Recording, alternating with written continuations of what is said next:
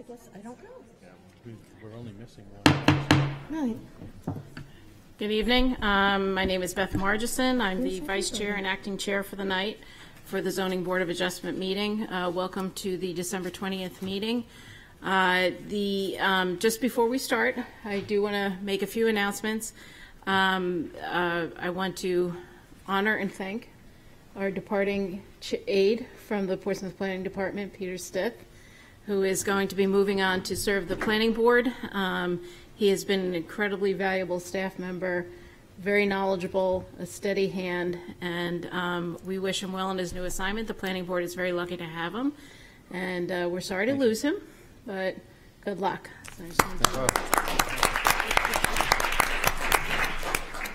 And the next thing is the introduction of our new aide, who is Stephanie Casella. She is she's the current aide to the Planning Board, and she is going to be our new aide going forward, starting in January. So I want to welcome Stephanie to the Zoning Board of Adjustment. Thank you. And then just two more announcements. We welcome back to the board David Rayum, who is our new but / old member. Welcome back to David Rayum, and also want to acknowledge the service of Jim Lee, who was not reappointed to the board, but served on this board for I think at least 5 years. 5 years. And served well, and we thank him for his service, and we will miss him. Yeah, absolutely. Absolutely, yeah. So with those not so insignificant things out of the way, well, now also a significant thing. So the first item on our agenda is the election of officers, and at the last meeting, the vice chair was elected. That was me. I wasn't here. So Jim Lee was actually elected chair. He is now no longer chair. So the office of chair is vacant, and so we are looking for nominations to fill the chair vacant. I'll make a motion to nominate Phyllis Eldridge as the chair of the BOA. Seconded. Thank you. Would you like to speak to your nomination? In my time, Phyllis has shown a great deal of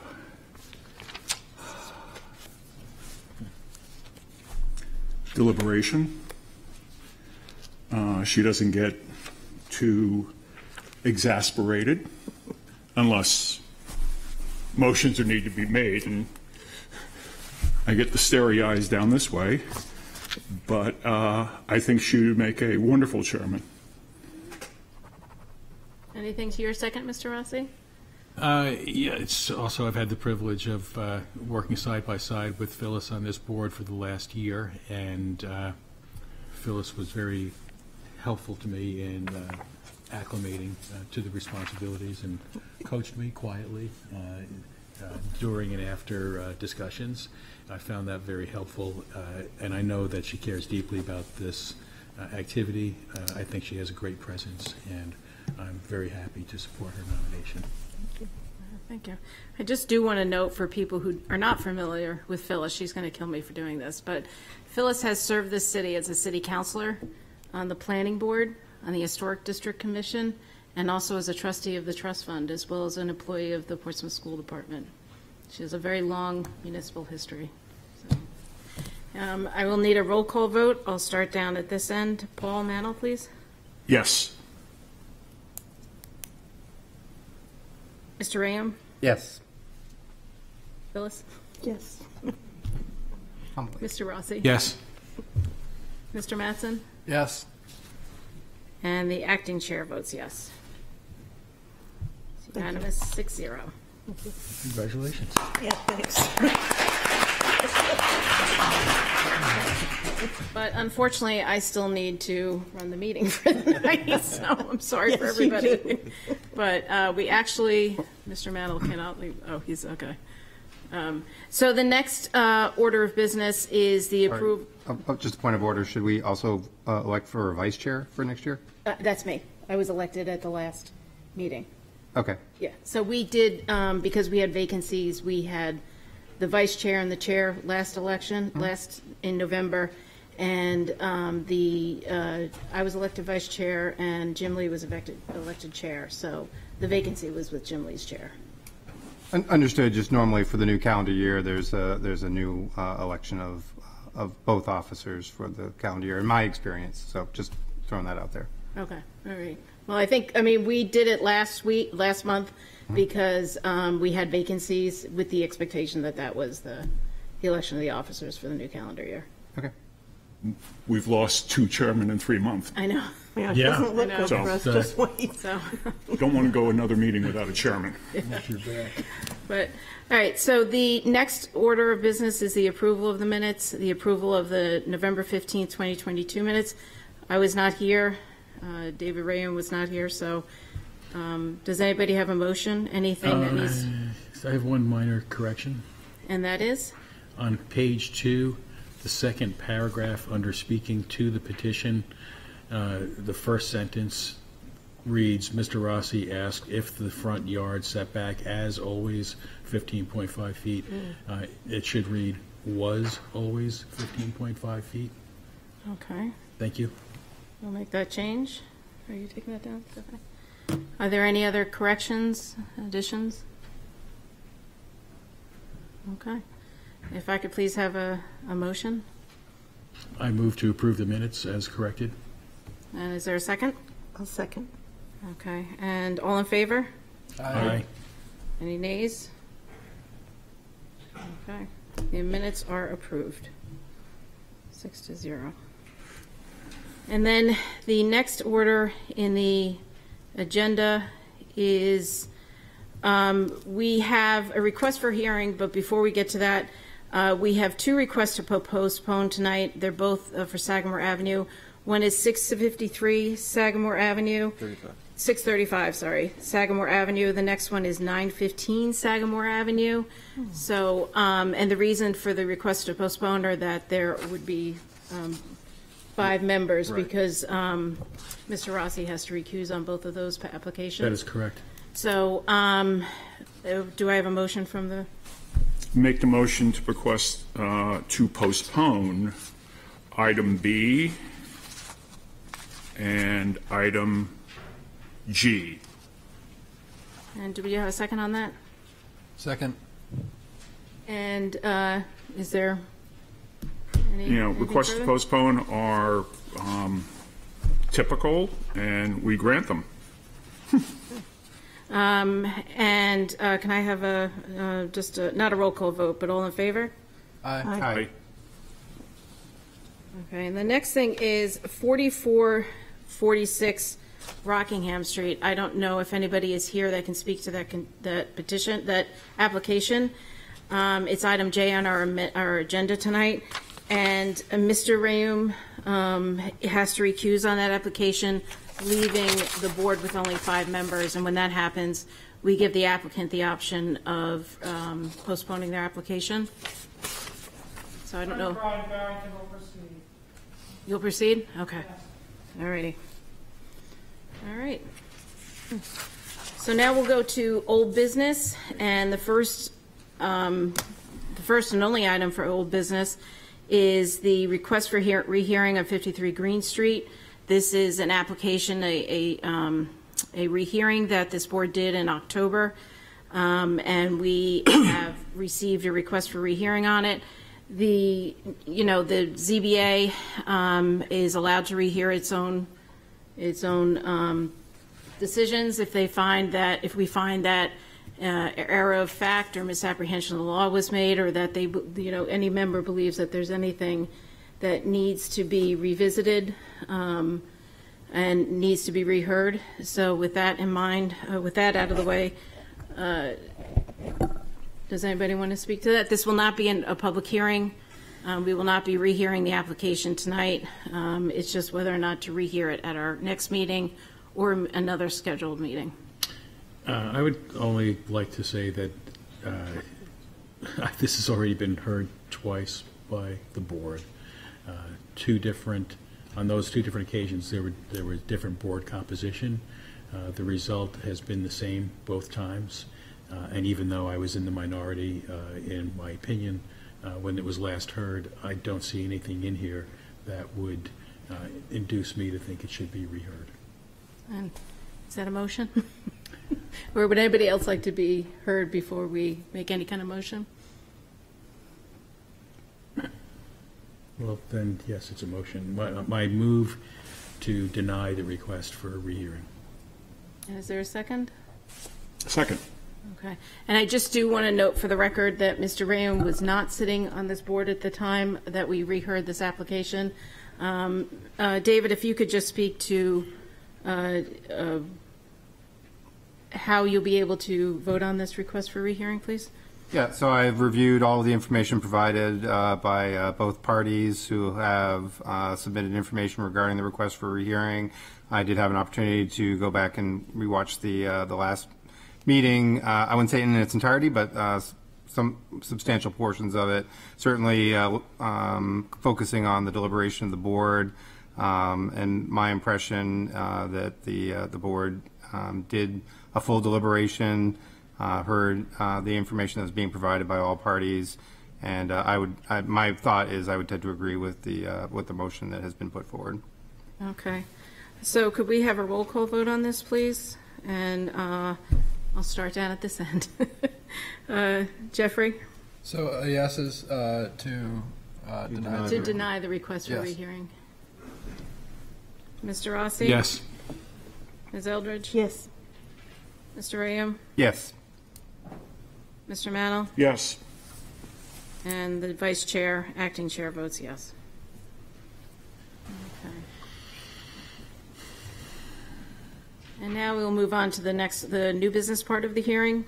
The first application that we will hear is the request of Ann R. Sherpick and Walter F. Stewart, owners, for property located at 88 Kensington Road, whereas relief is needed to remove an existing addition and construct a new addition which requires the following. Number one, a variance from section 10.521 to allow building coverage where 20% is the maximum allowed. Number two, a variance from section 10.321 to allow a nonconforming building or structure to be extended, reconstructed, or enlarged without conforming to the requirements of the ordinance. Said property is located on Assessor Map 152, Lot 22, and lies within the Single Residence B District. And if I didn't say so before, but the applicant is given 15 minutes to present their case, and then after that, a public hearing is opened where those for those to speak to, for, or against the application. So who speaks to this application tonight? My name is Amy Dutton. I am the designer on the project representing Ann Sherpick and Walter Stewart. I work out of Kittery and live in Portsmouth. So, Okay. Good evening. I've never been first, so it's been a long time I've been in front of this board. So tonight I'm just going to read through this, and then you can I'll answer questions. The overall gist of the project is there is an existing structure that to the left side of the property that was built in probably by a homeowner, is my guess, that it's falling off the foundation. We are going to keep the width or the length of that structure, but remove that, pour a new foundation, and go 5 more feet, which takes us to the 10-foot setback.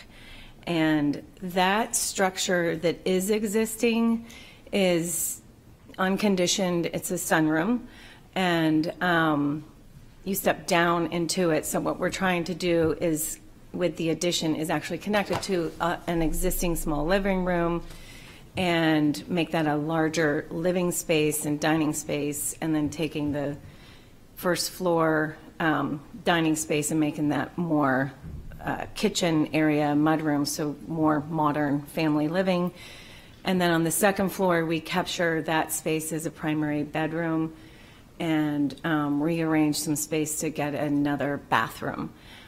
So ultimately, the layout of the house will be 3 bedrooms, 2.5 baths. We gained a tiny little office, and expanding that first floor living space. So that's just a quick overview. Just to review the variances, we do feel that the variance would not be contrary to public interest. In order to comply to building code, we will stay within our required setback, specifically on that left side. In the spirit of the ordinance, the spirit of the ordinance will be observed.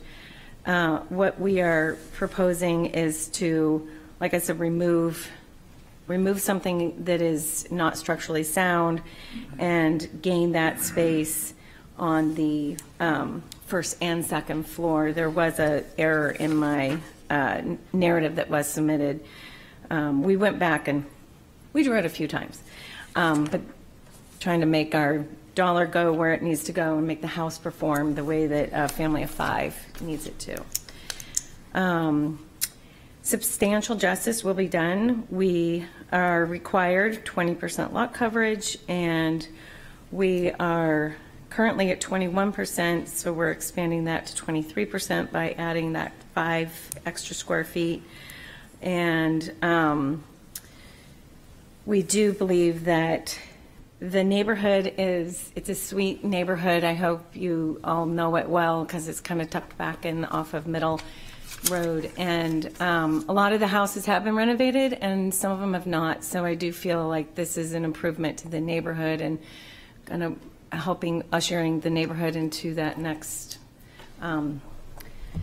decade or lifetime of the house. It has not been worked on in, I don't know, I'm guessing the 30s, maybe the 50s, but it's been in some, it needs some work, some help.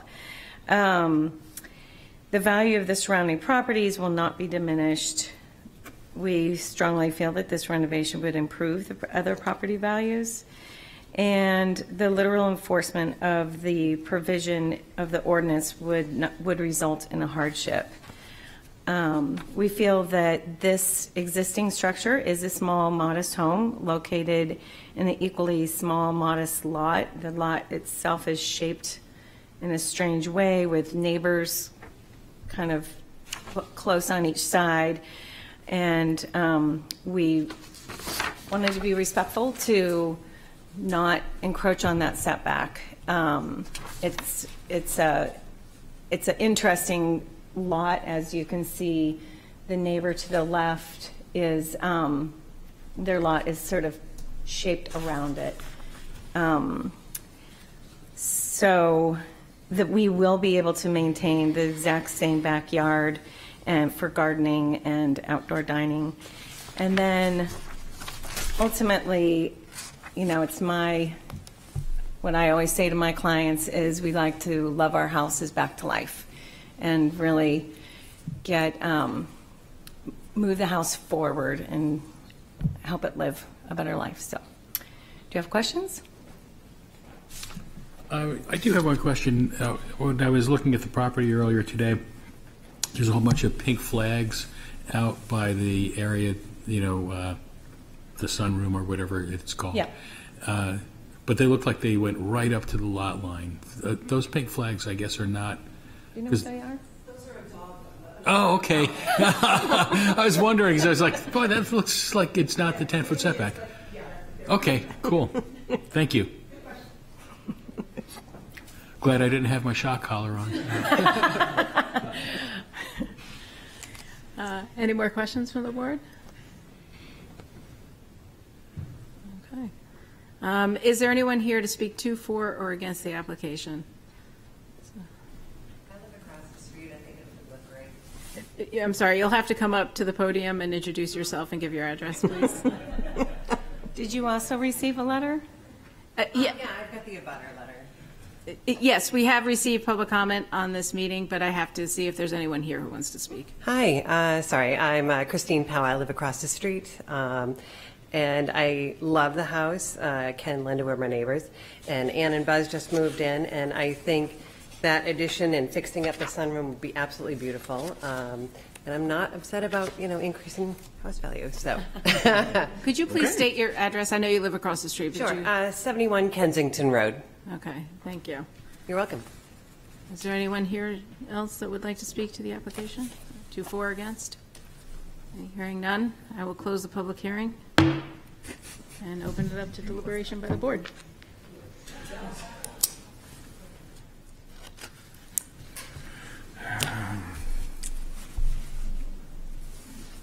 Any discussion or a motion? You want to do it I'll make the again? motion.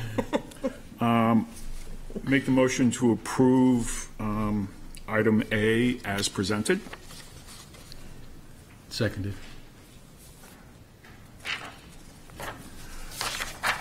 As to the criteria, section 10.233.21,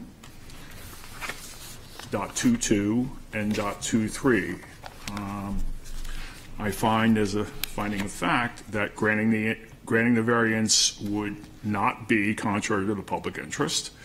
Granting the variance would observe the spirit of the ordinance. Granting the variance would do substantial justice. Looking at the application, everything else is in the zoning except for a 1.5% increase in the building coverage, which in my estimation is small. As far as 10.233.24, granting the variance would not diminish surrounding property values. If anything, I believe is a finding of fact, it would increase because now we have a renovated house with more room. And as the neighbor eloquently stated, she is all in favor of this. And lastly, granted 10.233.25, literal enforcement of the provisions of the ordinance would result in an unnecessary hardship. I believe this to be true. Let's see.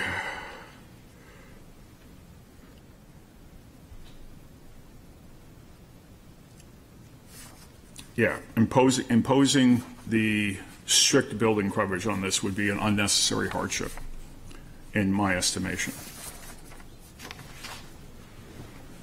I think we're going to need a little more detail there.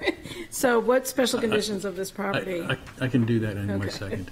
All right. And there you go. So with regard to 10.233.25, I think the special condition of the property is that it has a very small area of 6,098 square feet, where the required area is 15,000, so it's already non-conforming. The change that's being suggested maintains the lot line clearance, but because of the small square footage available in the lot, it easily goes over the 20% maximum permitted building coverage.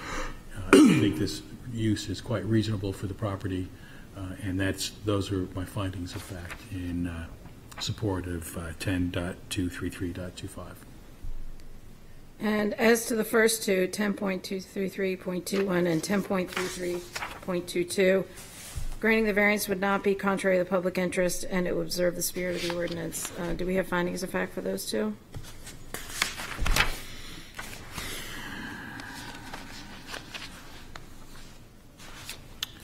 Hold on for 1 second. We will.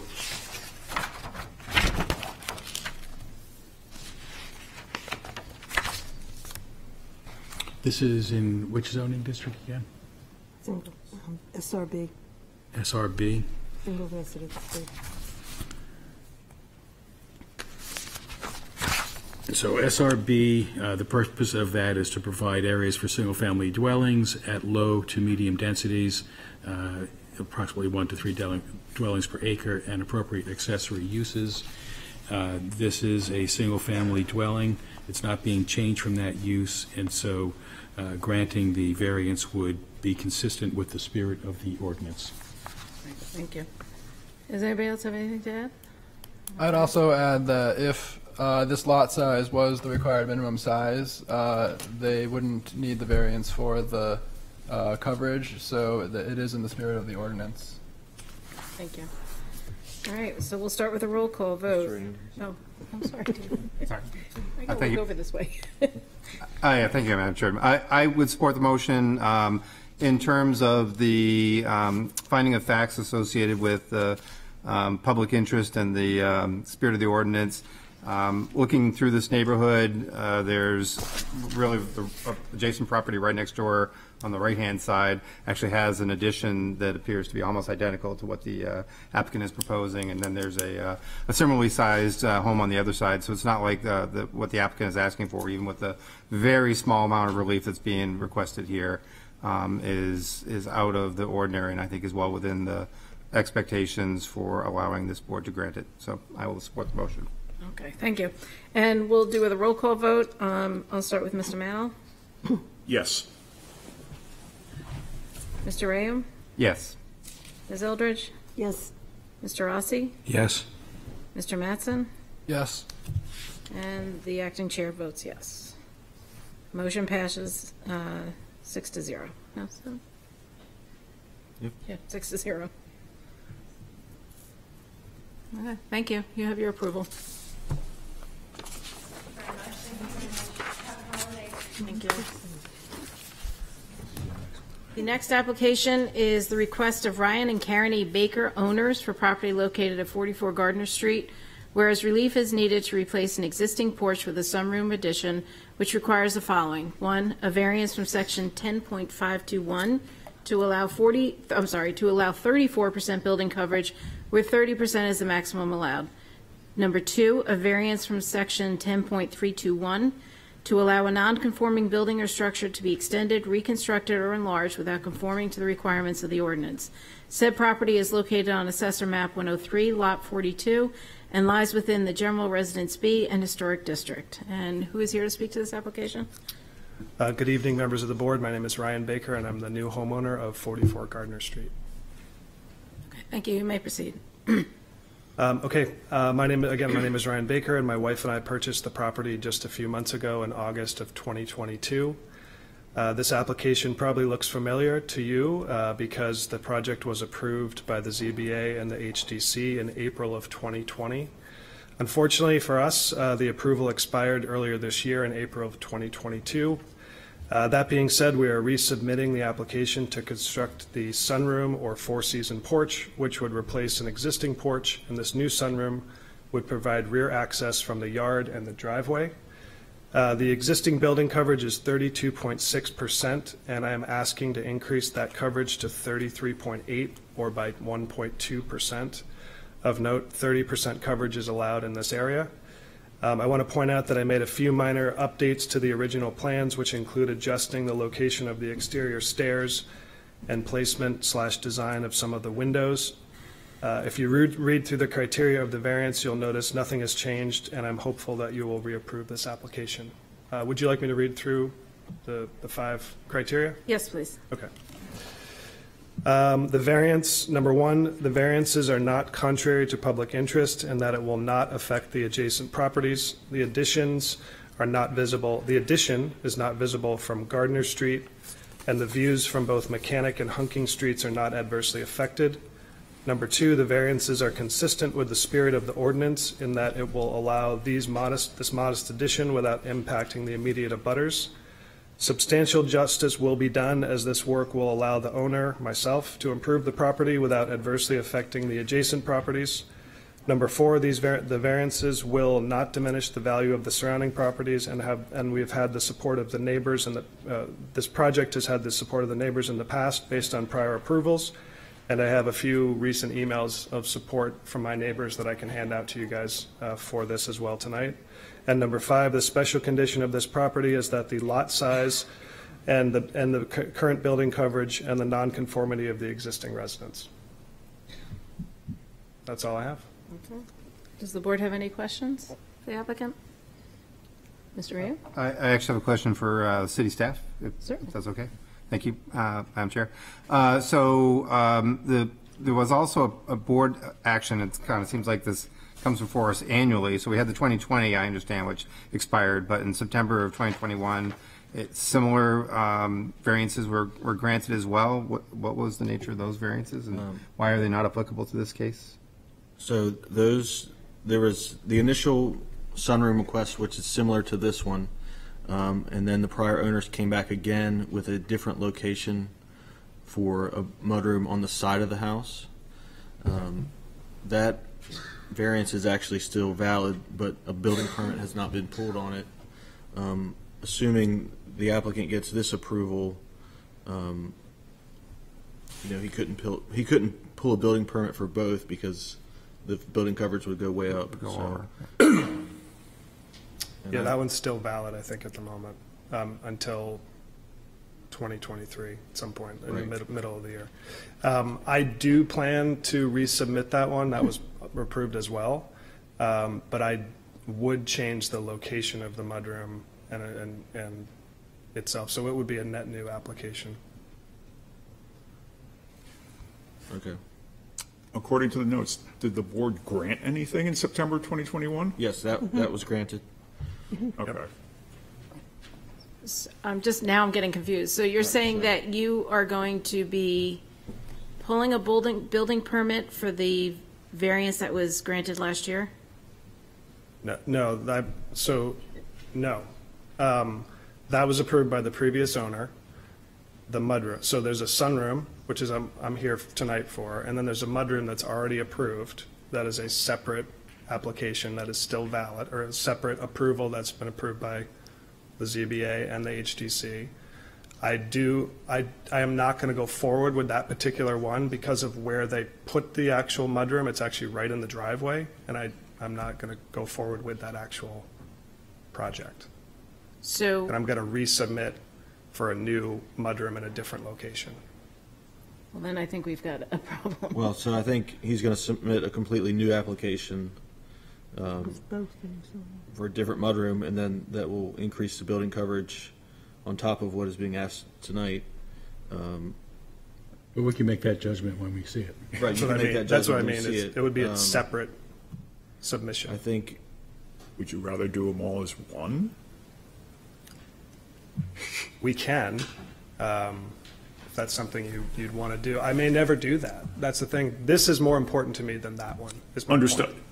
Understood. But if you already said you're going to come back to either remove or change the location of the mudroom, Yep. why wouldn't you do both at the same time? Because honestly, I would like to move forward with this project, Okay. get this one completed, Okay. and then live in the house for a little bit longer than, say, 3 months that I've been there to make sure that that's the right decision, and really plan it out the right way. By putting them both together, it kind of forces me to rush through it, and I really don't want to rush this project. I want to move forward. This is the one I'd like to do.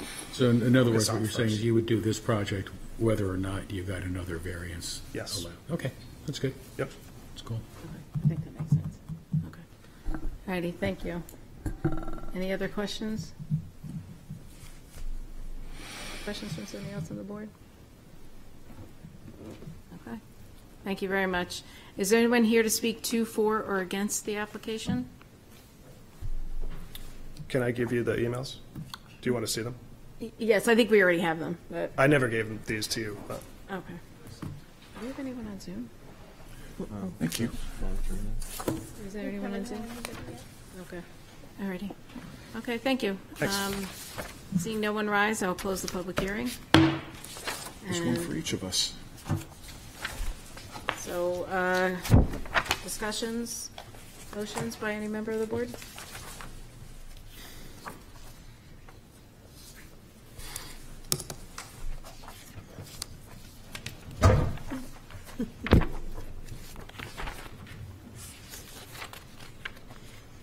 Thank you. Are there any thoughts? Is anyone ready to make a motion? Now I know why Arthur used to look this way. I would let Mr. Mantle do it. but, I would move approval of this petition. Is there a second? I'll second. Okay. Ms. Eldridge, your motion, please? Yes. The change that they're asking for is so minor. Even, 30% lot coverage was 33 for many, many years, and now it's 34. It's barely a difference anybody would notice. So granting the variance would not be contrary to the public interest because there is really no change to a building that has been there happily for a long time. observes the spirit of the ordinance, it's the keeping with the neighborhood, nothing is going to change. And it would do substantial justice as it would provide the owner with what they want without any effect on other people in the neighborhood. If it affects the property values at all, I would think that it would be in a positive manner, and literal enforcement of the provisions of the ordinance would result in an unnecessary hardship. There is nobody who would be hurt by what would be a serious benefit to the owners of this property, and therefore I think it would be reasonable that we approve this petition. But I forgot. And your second, Mr. Ram? In addition to agreeing with all of Ms. Eldridge's comments, just in general, I'm normally kind of hesitant to let an applicant come back a second time and bite at the apple if they really are looking for a total relief of more than what they're asking for tonight. I would normally be hesitant to say, you can have this now and then come back and ask for more later. We have seen that as a board in the past where, you know, an applicant keeps coming back and, oh, I just want a little bit more. Oh, I just want a little bit more. Oh, I just want a little bit more. That said, I do think that the applicant here, as a new homeowner, still trying to get to understand this property, I do think that it is a reasonable request to get this application approved tonight. And then potentially, if the homeowner sees some other improvements that they need to their home, coming back and asking for additional relief in the same respect, which is the total lot coverage. I would just add a couple of things in terms of findings of facts relative to granting the variance would not be contrary to the public interest. The portion of the home that's being affected here is away from any of the streetscape, so it's really not impacting the overall look and feel of the neighborhood. The fact that they are just barely slightly over the total coverage requirements, again, in a relatively dense neighborhood, I don't think is going to be noticed. So certainly in keeping with both the public interest and the spirit of the ordinance. And then, you know, we have previously approved this as a board as well with this, again, relatively small amount of coverage increase. And so with that, I would recommend approval. Okay, thank you. Any more comments? Okay, we'll take a roll call vote, and this time we will start with Mr. Mattson. Yes. Mr. Rossi? Yes. Ms. Eldridge? Yes. Mr. Rayam? Yes. Mr. Mantle? Yes. And the acting chair votes yes. Your application is approved. 6-0. Okay, thank you. We'll move on to the next application. It is the request of Karen and Rick Rosania. I'm not sure if I'm saying that right. Owners for property located at 32 Boss Avenue, whereas relief is needed to allow an art studio for classes up to 8 people, which requires the following. 1, a variance from section 10.440 to allow an art studio where the use is not permitted. Said property is located on Assessor Map 153, Lot 5, and lies within the Single Residence B district. And who is here to speak to this application? Yes, my name is Karen Rosania, and together with my husband, we own 32 Boss Ave. Okay, thank you. Welcome. Yes. Sorry Yes, for thank mispronouncing your name. Nope, that was close. Thank you. So I just want to say hello, happy holidays to everybody, and I just wanted to thank you for the opportunity to present this evening. So as I mentioned, my husband and I own 32 Boss Ave. I am also the owner and an artist of Olive Teal Arts, which is a new art studio business that I started up earlier this summer. My art studio is fully contained within our home, and I am seeking a variance this evening to allow adults and children to come into my studio for small art classes.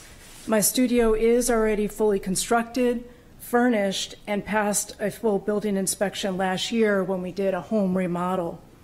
I'm very passionate about the arts and Portsmouth, and this is really the primary reason why we relocated to Portsmouth. My commitment to the arts, even my own business as well, is for the long term. So even my request coming today is not a short-term stint here, but rather a long-term request. And it really does tie nicely into the fact that I was just voted into the Portsmouth Arts and Nonprofits Committee by City Council, which I'm very excited about that opportunity to help shape the future of the arts culture in the city of Portsmouth. So my point being that this is long-term. This is my second chapter in my life and something I'm very excited to bring to this city. So I thought I would start by sharing why I believe I meet the criteria for this variance, followed by pictures of the exterior of our property. Then I'll take you on I guess, a virtual tour inside my studio. And I would also like to address issues that I'm sure is on individuals' minds, such as parking, traffic, and noise. So I thought I would start if we could bring up the 5 criteria, and then I'll get into actually the pictures, if that might be okay. So again, with my business proposal is really to offer small-scale art classes in my existing home studio to adults and children, and actually individuals with different abilities as well from the community. My studio can accommodate a total of 8 people. That includes me. However, I expect many of my classes to be more in the range of 4 to 6 people, just so I can provide individualized attention to the participants of my classes. I propose offering these classes between the hours of roughly 11 and 5 p.m., maybe 1 or 2 classes per day, Monday through Friday. And to best accommodate working adults, I'd like to propose offering classes 1 to 2 evenings a week, roughly maybe 6 to 9 p.m., and 1 day on the weekends, let's say maybe 11 to 1 p.m. So as I go through the 5 criteria for this variance, I do believe, in fact, I meet all of them.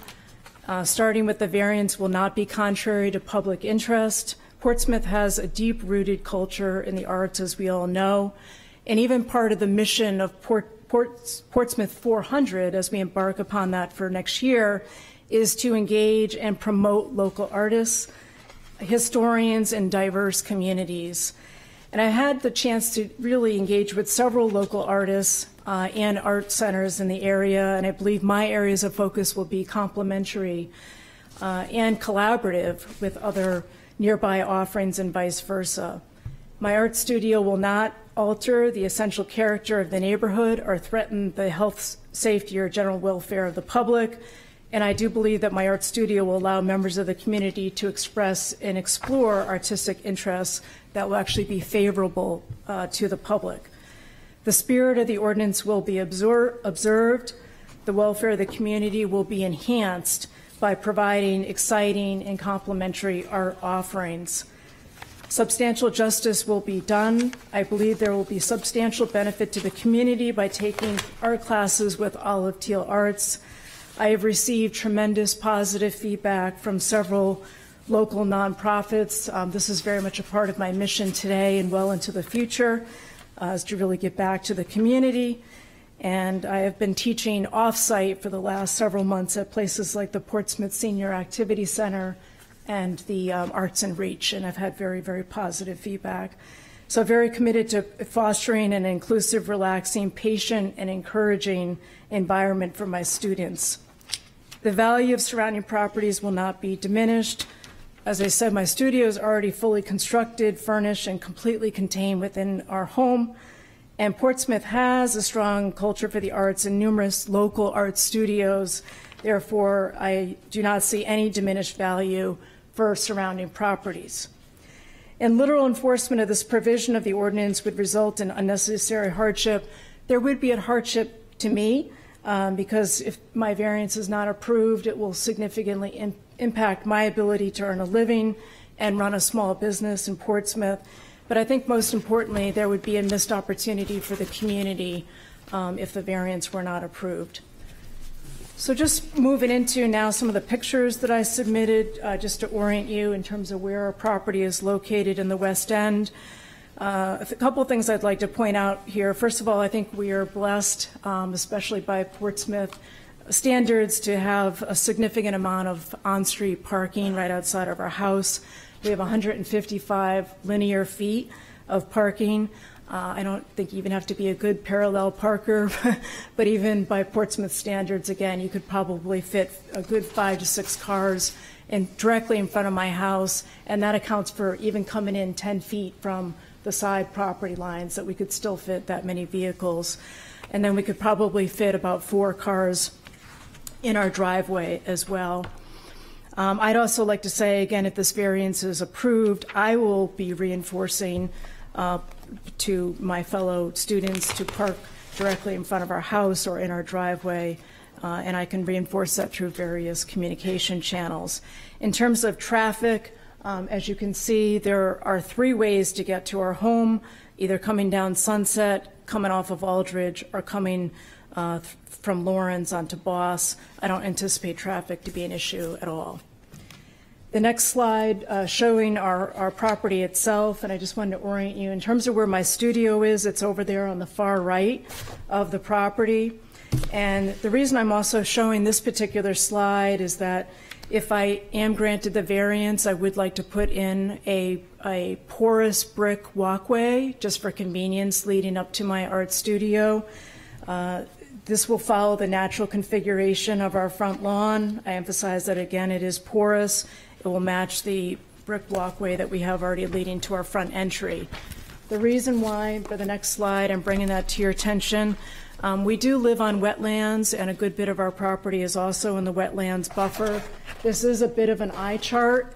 This is all work that's been approved. We've already been through conservation. The work has all been complete.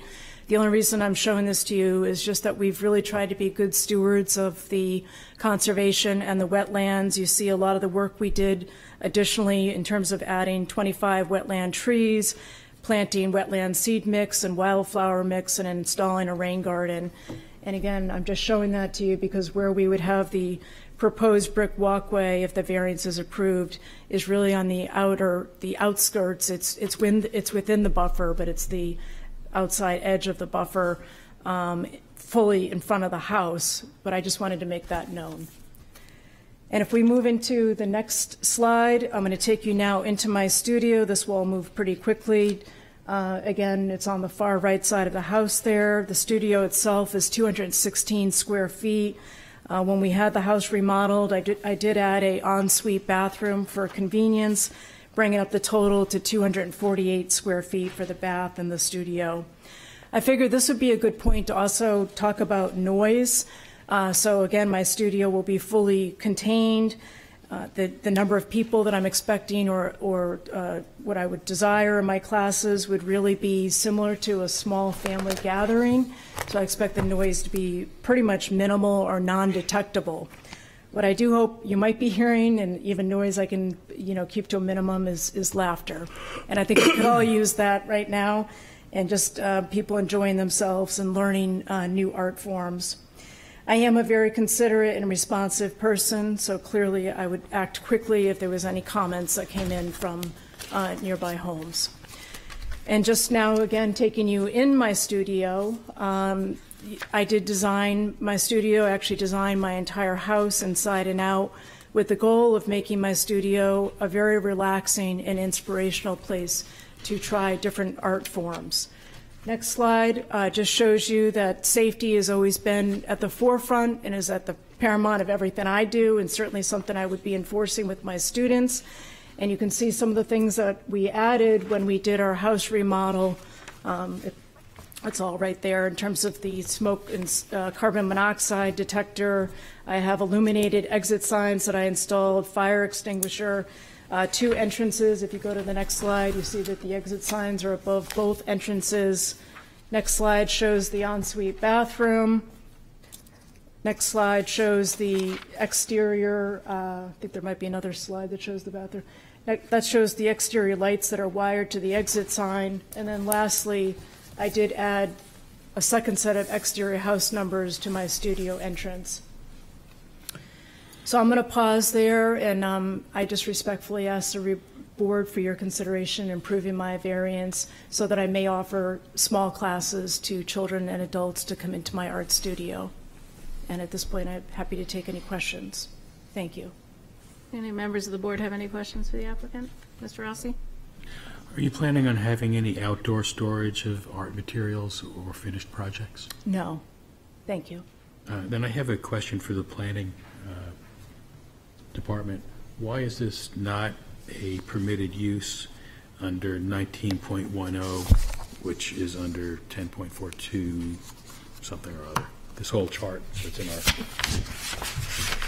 Section 10 Referring point, to a specific 10.4 use? Yeah, 10.440, 19.1, accessory use to permitted principal use, but not including any outdoor storage. Why does that not give this? Well, because it's by a rights? business use in the single residence zone.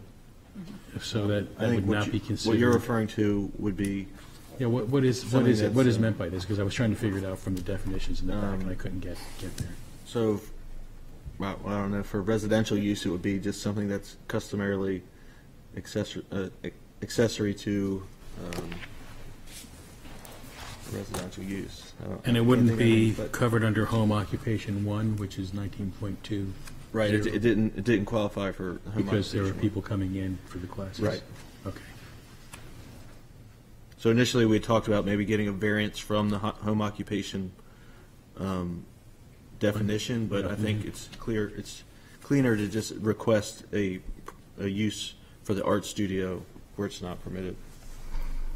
So that's a variance, not a special, whatever it's called, for a use, because there's different criteria for the, Right. This isn't a permitted use. Right, so it wouldn't qualify as a home occupation because it doesn't Okay. meet that criteria. So it would have to be qualified as something else. but it's a variance, not a special exception. Right. It's a business use in a residential zone. Maria, do you have any questions or I do. Looking at the new studio area that you just constructed, it does appear like you have exit signs and a fire extinguisher. What was the basis for putting all of that in if you did not have an approved use for a business use? It's a good question. This has been in my dream and in my second chapter planning for many, many years. And I actually had a wonderful mentor who's an artist in Mount Vernon, New Hampshire, who's a potter, and she went through all the appropriate channels within her town to get her art studio, which is attached to her house, approved, and she guided me as my husband and I were doing this remodel. She said, while you're doing the remodel, while the electrician is there, you might want to think about putting the exit signs in. You might want to think about, putting in your carbon monoxide. So I will say I went at risk, and at our own expense, with the hope that this would get approved at some point. But I have not had any classes in my space. All my classes have been off-site. Okay. And I guess that leads to my second question. I mean, you are asking, as has been pointed out here, to have a business use in an area that specifically prohibits any such business uses. You are, on the edge with another general residence district, but also no business uses are allowed in that district either. The intent is to separate residential from business. You're now kind of crossing that threshold. So why is it that you would want to have your ability to teach students in this location as opposed to finding an approved business location to open up a small art studio to go and bring people in a setting that it's designed for? Yeah, another good question. Again, I'll just say it's always been my dream to have my art studio attached to my house. It gave me the chance to design it from scratch. A lot of the stuff in my studio has been repurposed or reused or refinished. It allowed me to put my touch on it and my vibe on it and make it a space that was very inviting. And just, again, from purely a financial standpoint, I'm one person, and if I want to leave and travel for a couple weeks, I can turn the key and go, versus having to pay overhead and all that. And there are beautiful art spaces, and that was something that I considered. But for me, my preference is to be able to bring people into a studio that I designed from scratch. Okay. And then in terms of your illustration, I don't think the pages are numbered per se, but you do have an illustration that shows where you're thinking that you have 4 parking locations in your driveway. Again, you're now transitioning from a residential use to a business use. There are prescribed dimensions required for parking spaces for a business use. Do you have anything that provides further information on how those proposed parking spots that you're saying that you have there would actually meet the city's requirements for a parking space? And also, we have like turning radius and whatnot, again, because you're transitioning from residential to a business use. I haven't thought, I haven't been there. I haven't received guidance to get that specific. I mean, I was just roughly looking at the way we're able to park in our driveway and just kind of go from there. So I didn't have any specific measurements or things like that taken of our space. My hope is that people could just park right out in front of our home too, on our side of the street, and that would not be interfering with other people trying to reach their homes, or we have a pretty wide street, so I don't see that would be a problem with other cars getting by. And then lastly, so our hardship criteria, what you had written here, you basically said it's a hardship to you because it would impede your ability to earn a living and run a small business. However, our hardship criteria, the essence of it is what is unique about the property relative to other properties. So what is the hardship of the property itself, not necessarily what your situation is. Do you have anything that you could add in respect to what is it about your property that says that you are different than all your neighbors? If they wanted to go and start up their own businesses, why is your property unique?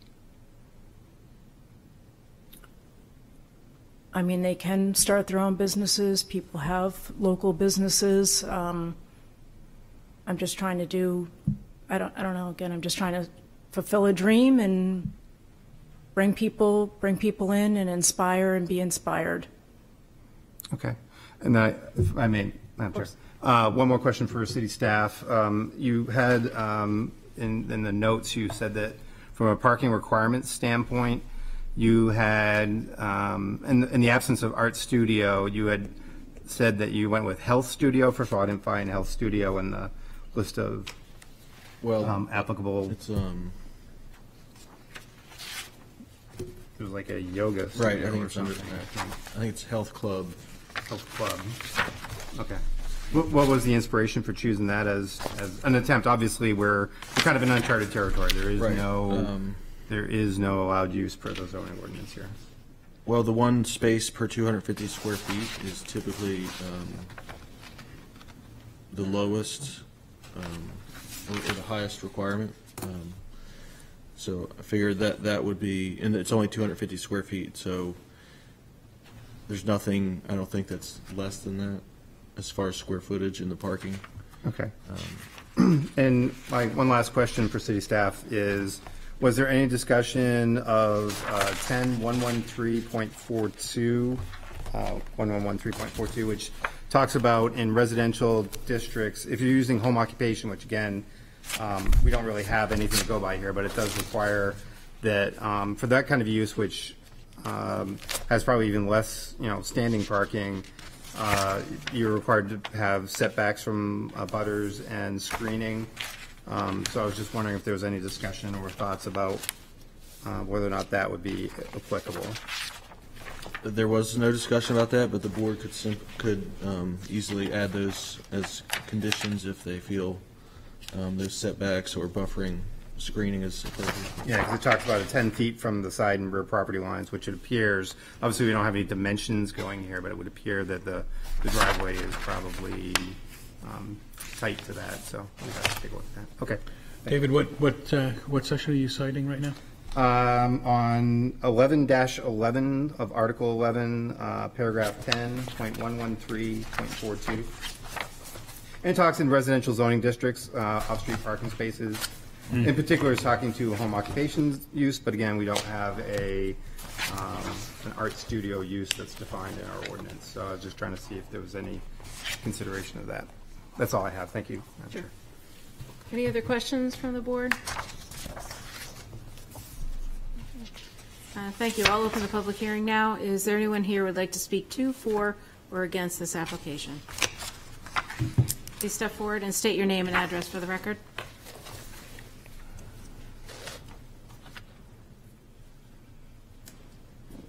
Hi, excuse me. My name's Sarah Lynch. I live across the street. The map was just up at 19 Sunset Road.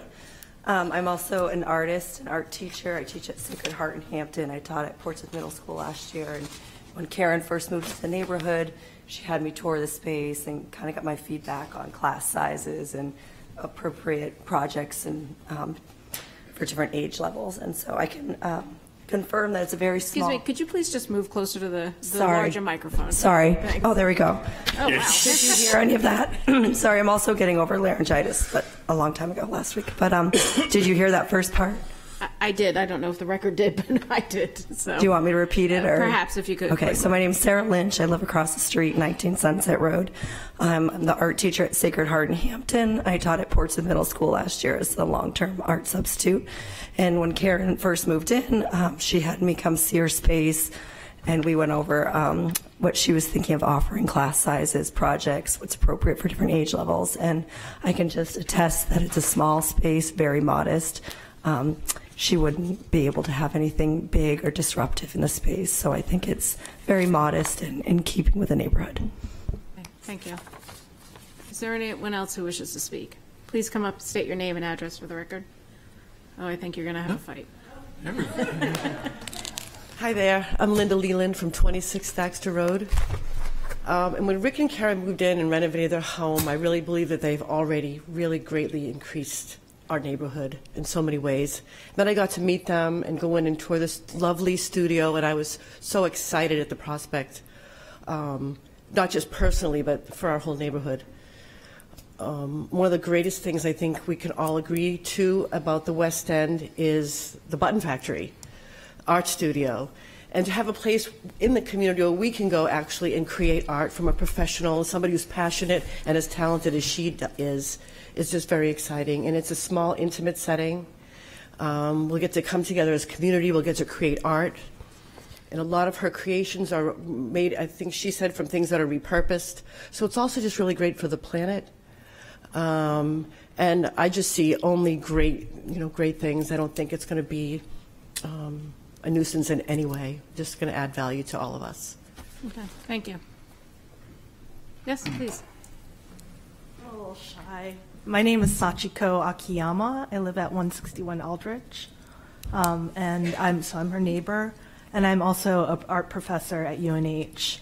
I just want to echo what Linda just said. I think what they did to their house already increased the value of our neighborhood, and Karen and Rick are so responsible and responsive, and I have no worries about there's so much parking on the street. And the other thing I wanted to say, I know that Portsmouth has so many art venues, and like there's the Button Factory, but I think it's really difficult for artists to actually live in Portsmouth and to run a business. Like that's why I teach at UNH. Like I can't afford to live in Portsmouth if I tried to rent a studio. Like even the Button Factory is really expensive now to rent a space.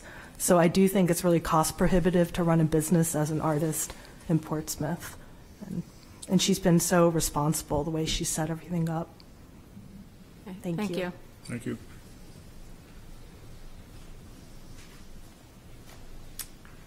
Hi, I'm Sandra Traverse, and I'm here in my role as a board member for Arts in Reach.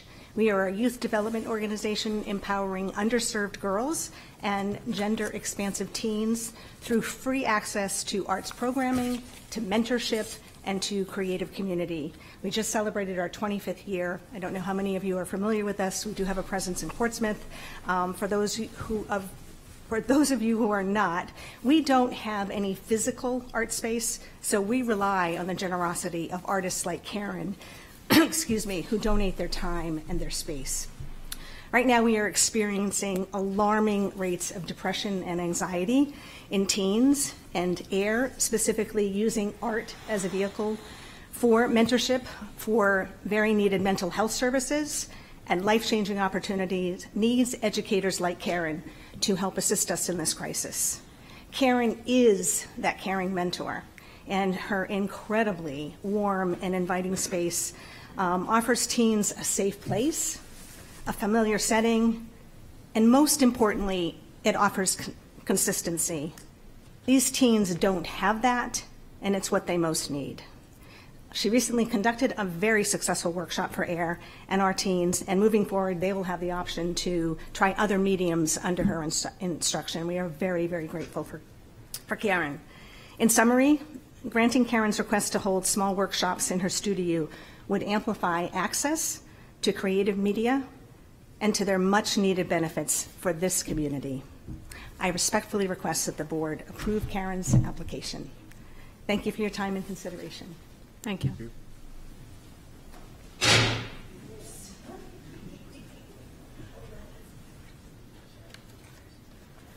Hi, my name is Sharon Hartford. I live at 59 Boss Avenue.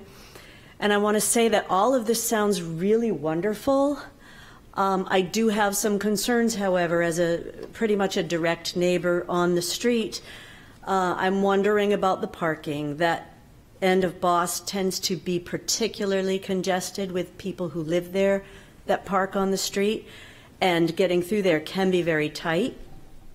I'm also concerned, since this is not zoned as a business district, that it sets a precedent going forward for anyone else who wants to have a business in their house now. If this is approved, how are you then going to deny anyone else who wants to have a business in their home in a neighborhood that's district as residential? It all sounds fantastic. I think she definitely adds a benefit to the community. I have nothing at all against arts, nothing at all against providing a platform for youth and teens to experience art. I'm just questioning whether this is the right venue to hold this type of a thing. Thank you. Thank you. Is there anyone else who would wish to speak? No need to apologize. Hi. Met me earlier. Christine Powell. I live on Kensington. Sorry, I just want to make sure that I remember what I wanted to say because I get nervous when I speak. So obviously I'm speaking on behalf of my friend Karen, who is petitioning for the ability to hold classes in her house on the side of her home. Personally, I've been a resident of Portsmouth for 43 years. 10 years removed, I lived in Rye for 10 years, but you can't hold that against me. I live on Kensington with my husband, and I'm a professional over at Liberty Mutual. And anyway, that's just to reference who I am. This past spring, I had the pleasure of meeting Karen and Rick. I learned that Karen was a wonderful artist and a talented decorator. She showed me her studio, which was a beautiful, welcoming, peaceful space. I mean, it was gorgeous. And her touches were amazing, and she does refurbish things, which I think is amazing, again, for the environment. Personally, when I was in there, from a size and safety perspective, I felt that her studio was plenty big enough to support the art classes that she's proposing. It also had an easily accessible exit. It was like literally, if you turn around, you're out the door. So there was no fear of being able to get out, etc. If there was a problem. Their driveway is fairly big and deep, and people park on that road all the time, and it is very wide at the bottom. I walk my dog by there every day, not that that matters. Let me see here. I hope you do grant this request, because I have plenty of friends that would love to attend her classes. And on a personal note, my grandmother was an artist over on the Cape Cod, and she had classes, and it really helped the community there, the older community. Oh, and I wanted to make a comment about your comments, or David, I think is your name.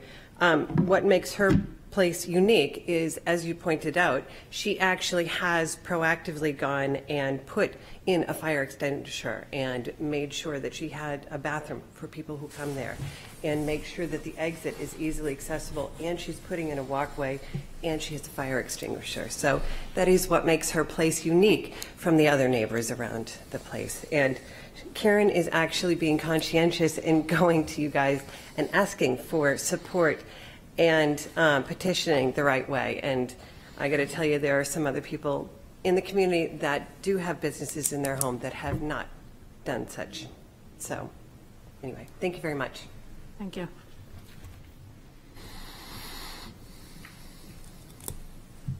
Good evening. Eric Weinrib, 9 Middle Road. I I didn't come here with the intent of speaking on this, but listening to it, and I really wanted to come and support it. But as I'm hearing it, I am struggling. I obviously live in the neighborhood. I walk my dog in the neighborhood. I drive through the neighborhood daily.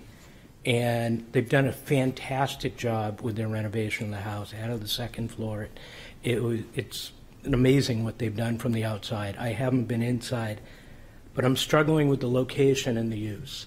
Sunset, that it drops out into, is one of the steepest streets in the city. And it's an incredibly dangerous intersection. There's a lot of kids in the area. And as they start to park more and more on Boss, I think that, and increase the traffic there, that I think it's going to create a safety issue. And I think that I want to support it, but I'm really struggling with the vehicular safety, the parking. So I just leave it at that. Thank you. Thank you. Is there anyone else who would like to speak to, for, or against? Okay, and Stephanie, is there anyone on Zoom? No. Okay. Seeing no one rise, I will close the public hearing. Board, any thoughts, deliberations? Well, I feel a little bit like the Grinch who stole Christmas, but I am having a hard time seeing hardship criteria satisfied in this case. Is the only issue here the fact that it would be a commercial enterprise? In other words, if the applicant just decided that because of her sincere love of the arts, she wanted to have people over to her house to engage in the arts, there would not be any permit required, right? I mean, that's up to her to have people in and do whatever artists do. Is that not correct? Right, I mean, and not paying for classes or... Sure. I mean, anybody could leave a donation to a person they like in a jar, but they don't have to be charged for what they're doing. Just speculating out loud. So, in other words, this person could fulfill her dreams of engaging with the local art community if it's not a commercial enterprise. And that would be permitted in this area. That's what I'm asking you. I mean, I would say that's probably true. I mean, anyone could have friends over and you could make art, if that's... You can even have enemies over, Peter, and make them into friends later. So, yeah, okay, just wanted to clarify that. Thank you. I also actually wanted to clarify one other point, and it's something that we've encountered in the past when we've had to make difficult decisions that were, seemingly not very friendly, but if permitted, this stays with the property. So the next person who wants to come in and form a commercial enterprise there has the permission to engage in a commercial activity in this residential building in the future, even though it may not be art, or it may not be the same kind of art. It could be... It would have to be what is approved if you approve this request. There's a lot of art. Have you ever been to a big mechanical sculpture grounds? I mean, people do welding and hammering and all kinds of stuff. But if it were an accountant, it would need to come back. Right, again. if it was some other type of business. But if they did it for free. But it stays with the property. It's not just this person's the dream. variance runs When with this the person Yes. satisfies No, their you're dream absolutely and right. decides to wrap it up, that permit is still there. It lives with the property. Yes, that is correct. Mr. Matson, did you have anything? Yeah, I guess I would just add that I am struggling a little bit with finding the unnecessary hardship for the property itself. Regarding the spirit of the ordinance, I know this is a single-family residence zoning, but there are also other parts of the ordinance that promote the arts and whatnot. So, the aspects of the ordinance, it could still be in the spirit of the ordinance, but there's still the issue of the unnecessary hardship for that specific property. Thank you. Any concerns from the peanut gallery over here? I think I'll start with Mr. No, go ahead, Dave. He had his hand up longer than me. Madam Chair. Go ahead. Okay, thank you. So my impression of this case is that we have a very wonderful person who's probably doing a very wonderful thing. Our concern for this board is this wonderful thing being done in the right place. And that comes back down to our zoning ordinance, which is, put together, suggested by the planning board, approved by our city council based off of lots of public input. And one of the fundamental tenets of our zoning ordinance is that we do distinguish between residential areas and business areas. There's good reasons for it. And when you buy into a residential area, your expectation is that your neighbors are going to be doing things that are associated with residential use, and that you're not going to be seeing, as the applicant has asked for here, a pretty steady time frame where they're going to be expecting what are essentially customers coming in to perform something and in that space that is for the intent of furthering on maybe both themselves, but also for the owner of the place. That's what the applicant is asking for here. So with that, we're basically trying to create something here where perhaps our ordinance should recognize Art Studio as a city that prides itself on being receptive to artists. I would tend to agree that that's something that maybe we should figure out what an art studio is and where it should go. But at this point in time, we don't have anything like that in our ordinance. And we seem as a board to be being asked to kind of create a whole new area of our zoning ordinance where we're going to create this new use called an art studio. We're going to decide that it can be allowed in residential districts. We're going to create parking requirements for it, where we're kind of like trying to decide, well, 4 spaces, is that enough? The applicant has already come before us and basically said, yeah, I'm pretty much expecting people are going to have to park in the street. Well, okay, maybe there is adequate parking there, but at the same point in time, if you're in that neighborhood, your expectation is that when you are coming home, or when you do have friends over for whatever it is that you want to go and do, that there would be that ample parking, because again, it's a residential neighborhood and you're not having to share that with any business uses. So that's my concern here, going back specifically to our criteria. Again, spirit of the ordinance, it's tough to say when we don't have this defined in our ordinance, when we don't really have it worked out in terms of parking, when again, the applicant's application here really doesn't define what off-street parking will really be provided. We do have very strict requirements, especially for businesses, on the orientation, on the size of parking spaces. All that's done for very good reasons, because people that are visiting that space, unlike the residents who live there all the time and know how to finagle their way into that little corner in the parking lot, you're now expecting people who are unfamiliar with it to be able to come in, effectively use the parking, not collide with other vehicles on the way out, etc. Those are all the things that are built into our ordinance to help protect both property owners and the people that are coming to use their property for a business purpose. So all those things, I just think, from the spirit of the ordinance that we're not meeting. And then a hardship, what has been brought before here. I know one of the neighbors, and again, I appreciate everybody's support of your neighbor. Again, a wonderful person doing a wonderful thing, but that's not a hardship. Saying that I'm going to build something on my property so I can create a hardship so that you have to grant me the ability to go and use the thing that I just built is a logic that we can't follow. Anyone can go and do that, right? I'll go and build a sawmill on my property and say, hey, look, I got a sawmill. That's my hardship. Grant me the ability to go use my sawmill. It doesn't work that way. So with all of those things considered, I can't support the idea that we could go and say that this meets the criteria that are before us to allow this to take place in a residential area. Thank you. Thank you. Mr. Mal, do you have anything to add? No. Okay. So I think I'm going to call the question. Would anyone like to make a motion on this application? I'll make a motion to deny. Okay, and do I hear a second? You could raise your hand higher than that. Okay. Second by Phyllis. Okay. For the incoming chair, you have to be a little more assertive. It is very green. The reasons for your denial, Mr. Rayum? Yep. So as I just went through in some detail, we have 5 criteria that we need to have satisfied. If you fail on any one of them, then your application cannot be granted. In my opinion, this fails on the 2 of them. As I indicated, One is granting the variance would observe the spirit of the ordinance. So the facts there, again, Art Studio is not recognized by our ordinance in any way, shape, or manner. It's not like it's not allowed in this zone. It's just simply not recognized, period. Even if it were recognized, I find it very difficult to believe it would be in this zone. Again, residential uses, if you go through our table, there is essentially no business uses that are allowed in this district or even in the most adjacent one of the general residence C.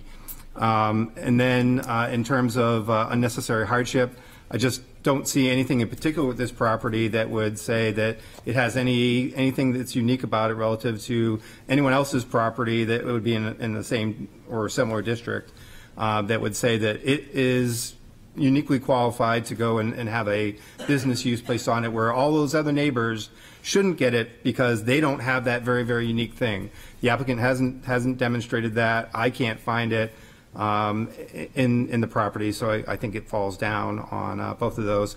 I'm presuming we don't have to find statement of facts for the other areas that we No, I think No, for denial. So with that, for denial, that's my recommendation.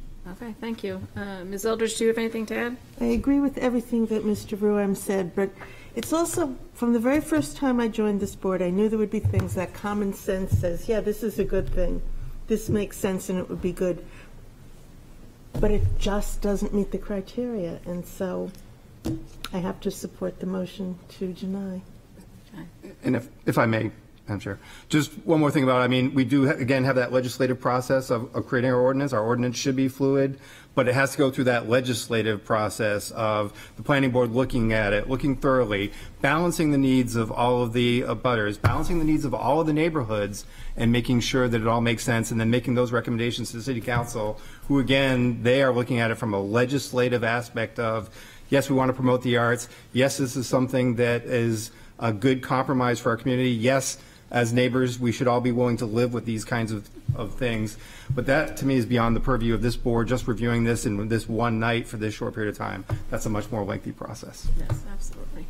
Mr. Mantle? I just want to add my 2 cents. I have no problem with the application. I think it's wonderful. The parking, just judging from the pictures, I believe you can get at least 8 cars, if not more, in your driveway. So that's, for me, it's not an issue. But as Mr. Mattson brought up early, I can't square the hardship. I don't see the hardship. And for that reason, I'll be supporting the motion. Okay. So thank you. The motion is to deny as presented and advertised, and I will start with Mr. Mantle. Yes. Mr. Rayam? Yes. Ms. Eldridge? Yes. Mr. Rossi? Yes. Mr. Mattson? Yes. And the chair votes yes. Acting chair votes yes. I'm sorry, the application is denied. Okay, so the next application is 96 Chestnut Street. The application is, I'm sorry, just I need for people to move out of the chambers. Just, if you want to speak, please go out in the room.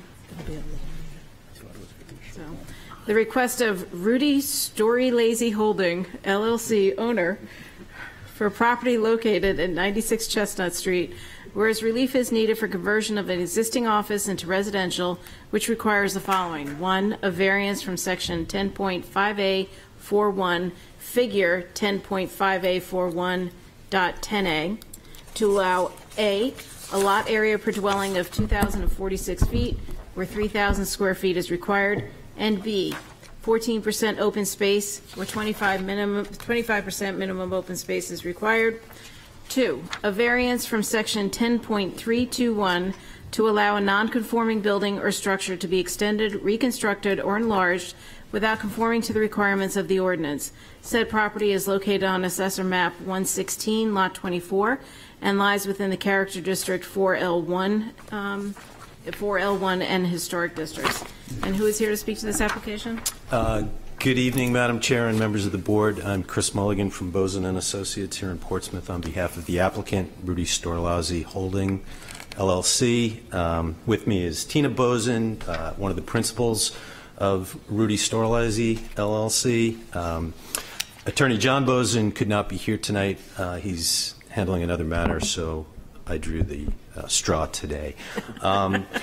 96 Chestnut Street, interesting property. This was actually the former home of my law firm for a number of years, and has subsequently been the home to Darcy Creative, which vacated the property a couple of months ago, an advertising and digital arts firm. The relief we need this evening is to convert the property back into a single-family residence. Because of the zone we're in the CD4L1 district. We do not have the required lot area per dwelling. Because in order to facilitate the conversion of this property back into a single-family residence, we would like to install a very small deck off the rear of the property to access the existing stone patio. The amount of lot coverage, the amount of open space coverage increases. It's already non-compliant. And I just handed out some photographs, but the purpose of the photographs is to demonstrate a couple of things. This property is on Chestnut Street, where the African Burying Ground Memorial is, so it's between State Street and Court Street. The first picture shows the Court Street side of the building, and you'll notice that the brick parking driveway takes up the entirety of the area between the building itself and the neighboring building, which has frontage on Court Street. The other side of the building is essentially on the lot line. So beyond the building to the rear is this stone patio, which you can see some pictures of. On the second page, the first and second picture show the area where we would like to install a deck that would come off of that bump out on the building and allow us to access the, directly access the stone patio. That is approximately 60 square feet of decking. That's the open space that the city would be sacrificing if you approve this.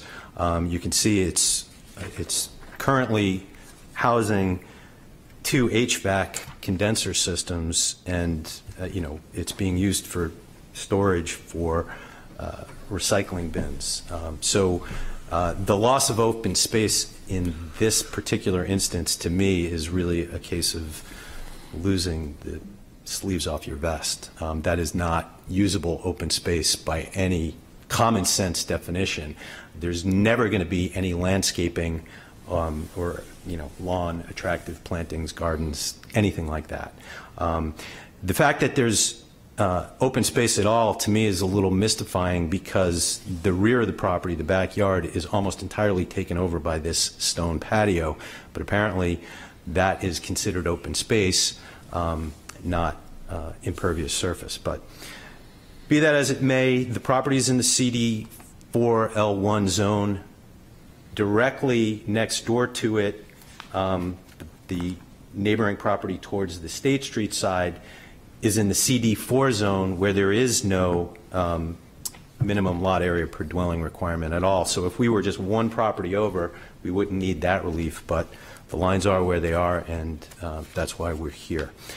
So again, the goal is to convert the property to single-family residence. This is a structure that was built in the 1840s or 1850s as a single-family residence, long before there was any zoning at all, and it's since been converted over the years to office use.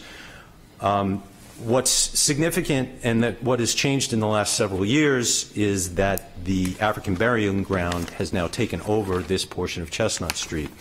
That has resulted in the loss of 7 parking spaces on Chestnut Street. And it also has created a bit of a pinch point on Chestnut Street for people who would be visiting the establishment if this were to remain a commercial building. The problem with the commercial use of this property, number one, I think, which was alluded to in our materials, commercial office space is just not in very high demand right now as a result of the pandemic. But with the placement of the African burial ground, it's very difficult for people who are not familiar with the area to be entering into and getting out of Chestnut Street in this, in the way it's currently configured. And I'll just give you an anecdote. I live in this neighborhood on State Street, right around the block, and during one of the recent holiday parades, I think it might have been the Halloween parade, I saw some people from out of town, obviously, you see those Massachusetts license plates, try to beat traffic and get away from the parade crowd, go down Chestnut Street and have no idea what to do once they got to the end of the African burying ground. So, good neighbor that I am, I coached them on how to get out and go through the TD Bank parking lot to relative safety. But I think it's symptomatic of why this particular property is no longer really appropriate for a commercial use, and why a residential use where you would have permanent residents who know the area very well would find the placement and positioning of the monumentation there not to be that big a deal, because they would understand and be very familiar with them. So that is the project in a nutshell. Just to address the criteria necessary for granting the variance, granting the variances will not be contrary to the spirit and intent of the ordinance, nor will they be contrary to the public interest. These are considered together under relevant case law. Here the test is whether or not the essential character of the neighborhood would be altered by granting the requested variances. This is a very mixed neighborhood. You've got residential apartment buildings on the corner on State Street. You've got a single-family residence next door on the corner of Court Street. You've got public housing across Court Street. You've got a mixed commercial and residential building right across the street. You've got Eric Weinrib's office building on the other corner. So it's a very mixed neighborhood. Adding a single-family residence to the neighborhood does not change the essential character of the neighborhood. Health, safety, and welfare of the public, I think, is going to be improved by the variances that would facilitate transitioning this property into a single-family residence for the reasons I just discussed. You won't have the traffic conflict with the African burying ground when you have permanent residents living in the space. So health, safety, and welfare, I believe, will be augmented by the change that these variances will facilitate. I will also point out that this project, at least the deck that we're proposing, requires historic district approval, so the welfare of the public will be, at least aesthetic welfare of the public will be adequately looked out for. Granting the variance would result in substantial justice. Here, the loss to the applicant far outweighs any gain to the general public if you were to require strict compliance with the ordinance. We can't possibly meet the lot area per dwelling requirement. The lot is just not big enough. It's a pre-existing non-conforming lot for this particular use, but there's no way to comply. We can't make the lot any bigger. So that, to me, is kind of a hardship per se. And it's not as though the neighboring properties are significantly bigger than the one we have here. As far as the open space variance that we're requesting, it's a minimal deck that we're talking about, approximately 60 square feet, and it's covering open space that's open space in name only. There's really nothing about it that you would normally consider to be open space. So substantial justice would be done by granting the requested variances. The proposed use and the variances would not diminish surrounding property values. Single-family residences are permitted by right in the CD4 L1 zone. Again, I believe that the gain to the public and the gain to the surrounding properties as a result of converting this to single-family residence and taking some of the potential traffic burden off of the African burying ground monumentation will improve the values of surrounding properties. You'll have less aimlessly misdirected traffic going into this part of Chestnut Street. Then, as far as unnecessary hardship, I think there are a couple of items about this property that are unique. First, the lot size is smaller than is required for this particular zone. It's a small lot as it is. It's essentially fully developed, basically lot line to lot line with either structures, parking, impervious parking, or this, fairly impervious patio configuration to the rear of the property. So those are unique characteristics of the property that I think separate it from the others in the neighborhood. I think the fact that the African burying ground, since this property was converted to office use, the African burying ground has been instituted on Chestnut Street, removing all of the off-street parking on Chestnut Street. Again, that is a unique factor that impacts this property. So there is no fair and substantial relationship between the purposes of the lot area per dwelling and the open space requirements in their application to this particular project. It's a reasonable use. It's a residential use that's permitted in this zone. It's got residential uses on both sides and across the street, and I believe it meets all the criteria, and you should grant the variances. Thank you, Attorney Mulligan. Are there any questions from the board? Mr. Ram? Just a statement. I think I remember that Kevin Guy used to have his insurance office in this building as well, a long time ago. I feel like I went there. Yes. That would be before Mead and Loring then. Yeah.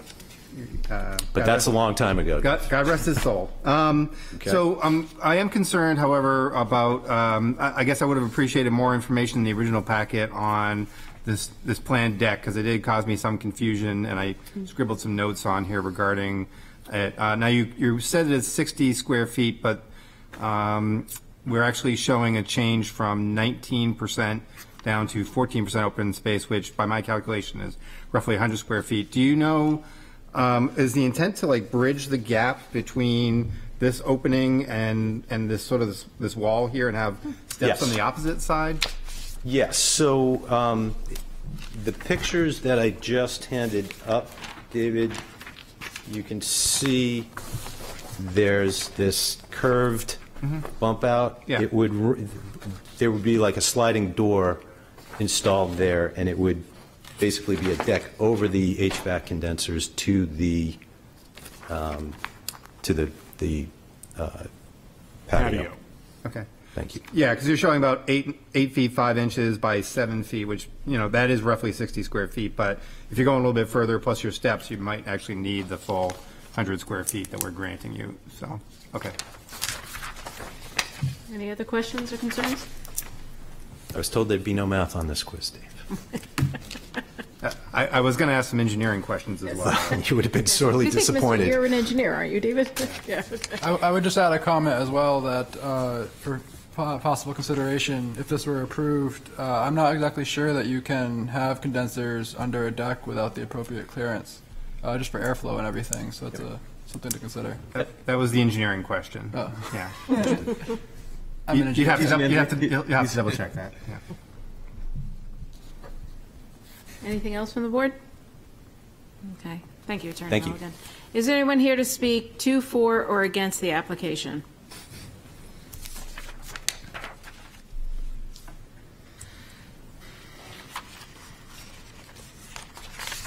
I'm back.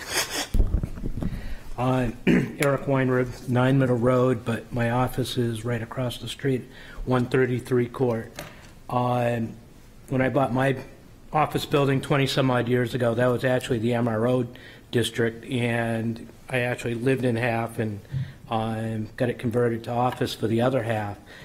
And I've seen a lot of change in the area. I've witnessed the change with the African burial ground. And one of the things, and transformation from Mead and Loring, but I don't remember Guy being there.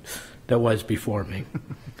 One of the things I have seen in downtown is that we've lost a lot of vibrancy because we've lost ground floor residential living. We have a couple apartments above, behind my building, across the street from this one.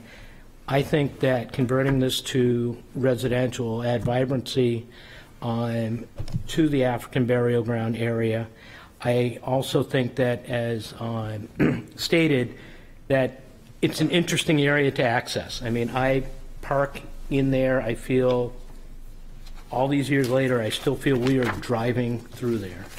But I come in, I have a routine. I pull in actually into their driveway primarily, and then back into my driveway and park there. And for people not familiar with the area, it's an awkward movement. So if you were to create a situation where it's going to be a residence, it's going to be the same people going in and out of there, I think it's going to improve safety. We have a lot of pedestrians there. It'll remove that transient, that feel. I think it's a great solution to convert it to residential. Thank you. Thank you. Is there anyone else here who would like to speak? Do we have anyone on Zoom, Stephanie? I don't see anyone. Well, seeing no one rise, no one? Okay. I'll close the public hearing. Board, is there anyone who would like to make a motion? Madam Chair, I'd move to approve as presented and advertised. Thank you. Is there a second? A second. Thank you, Mr. Mattson. Your motion, Mr. Ram? Yep. So I think the applicants made a good case here that that a situation that was really kind of out of anyone's control, and certainly particularly as the property owner, no one could have expected that there would be an African burying ground in the street in front of your property. That did change the dynamic, I think, of this, and does contribute to some of the criteria that's here. What the applicant is asking for is a permitted use in the CD4L1. It's simply that their lot size is not quite adequate.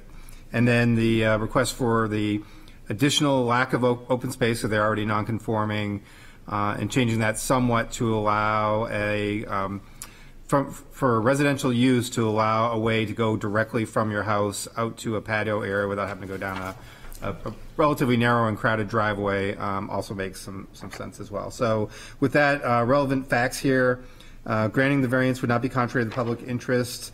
So certainly the public, I think there is actually a positive public interest here in that with the burying ground being there now, having a business in this area is going to invite that much more traffic. People trying to come in to use the business, perhaps unsure, using their app on their phone to go and try and find it, and thinking that there's going to be parking right up front, only to find out that there isn't.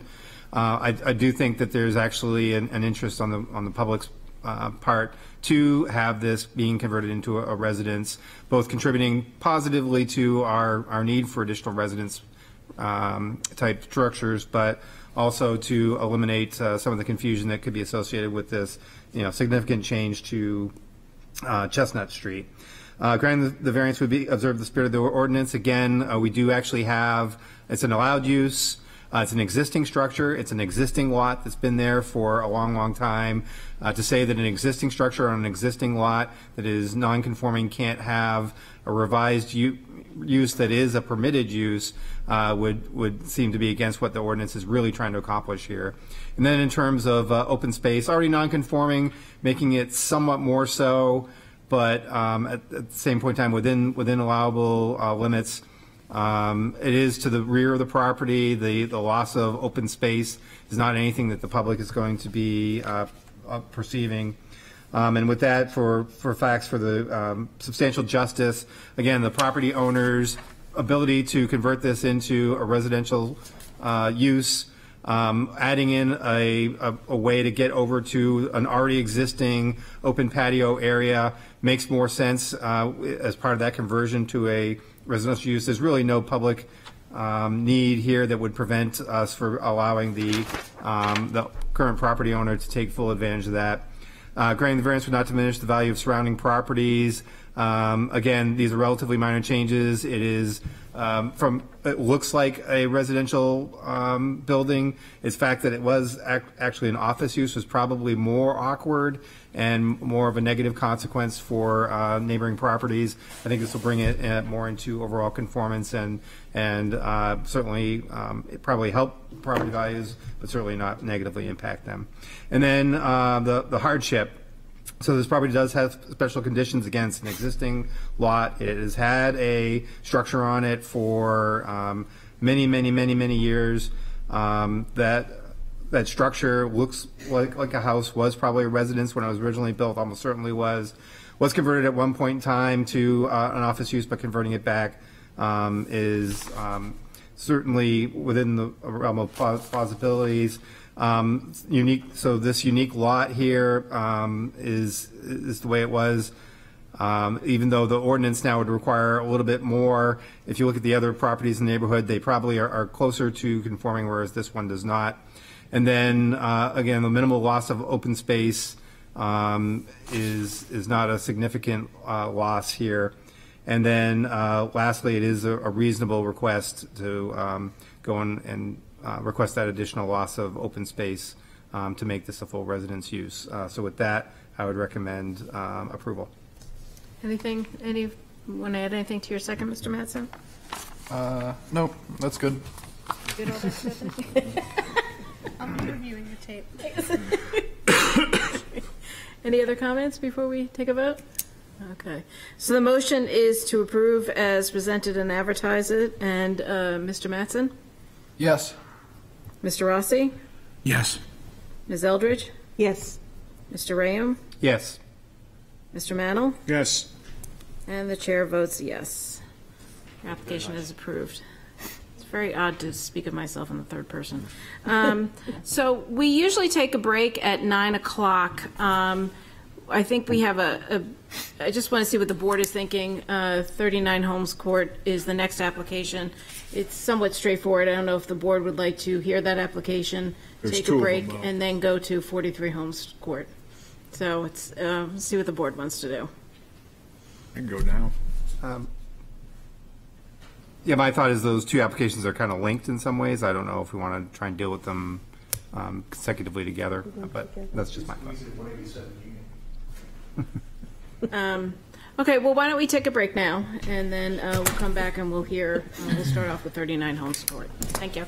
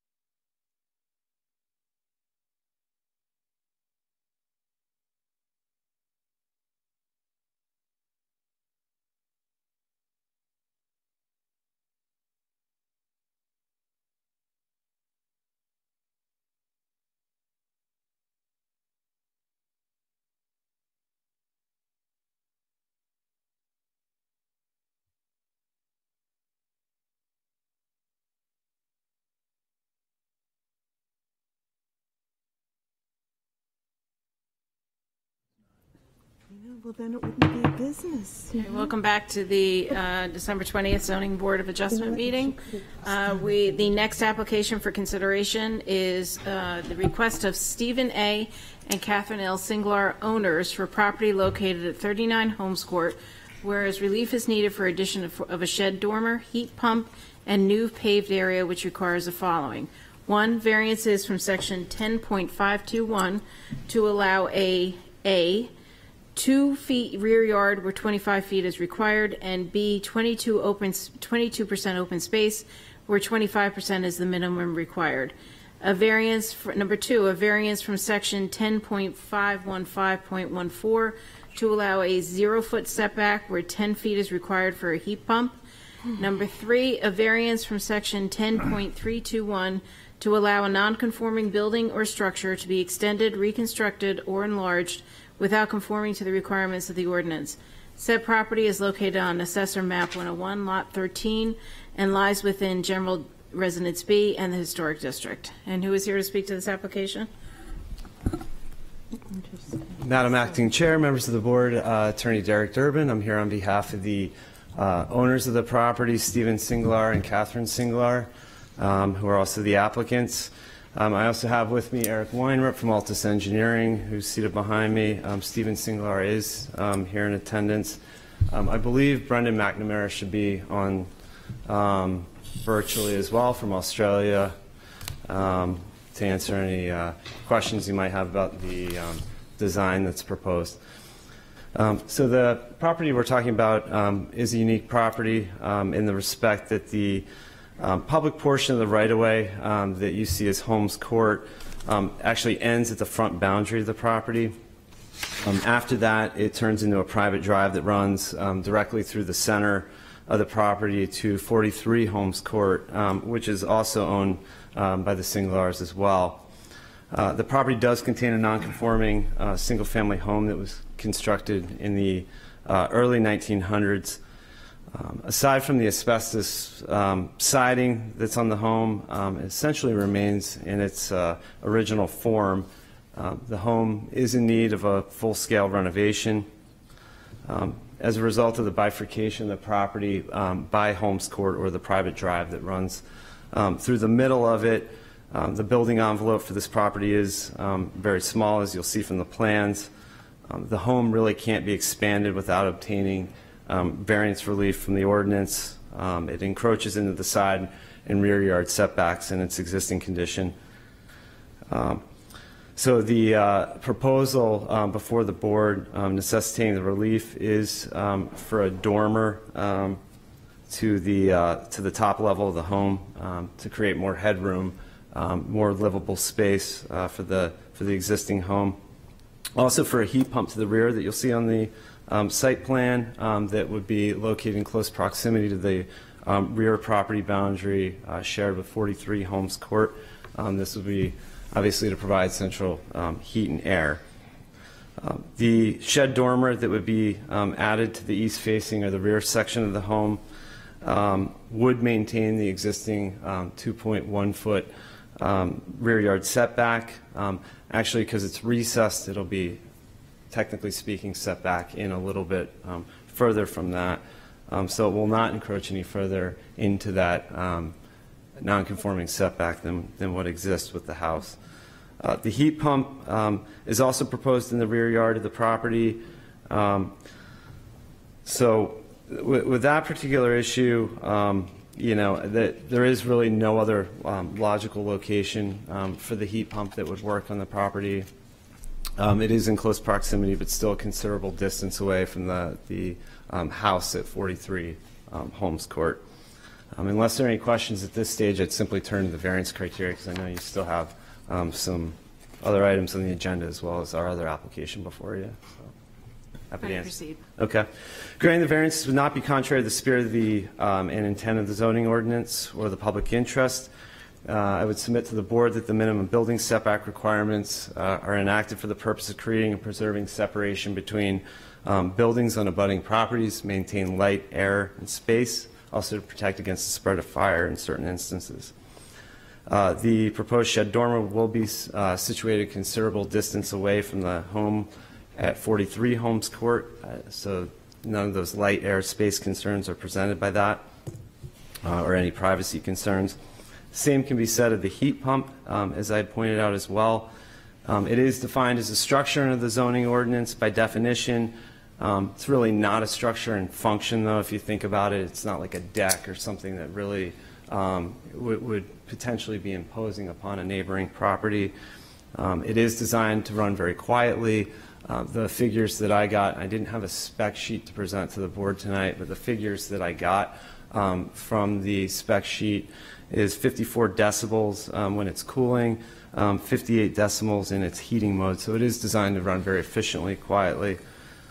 The heat pump will be adjacent to the left side yard of the property at 43 Holmes Court, which if you did go out to the property, you're looking from that back at 43 Holmes Court in the water. It's basically just open space all the way to the water from the heat pump. The house at 43 Holmes Court is situated slightly, it's inset from that. If granted, the variance does not alter the essential character of the locale. The architecture and size of the home will remain consistent with the others on Holmes Court and those surrounding it on abutting streets. Heat pumps are not uncommon, as this board is aware, throughout the south end of Portsmouth. It will be unnoticeable to other properties except for 43 Holmes Court, which the applicants also own. I would submit to the board the renovation of the home is in the public's interest.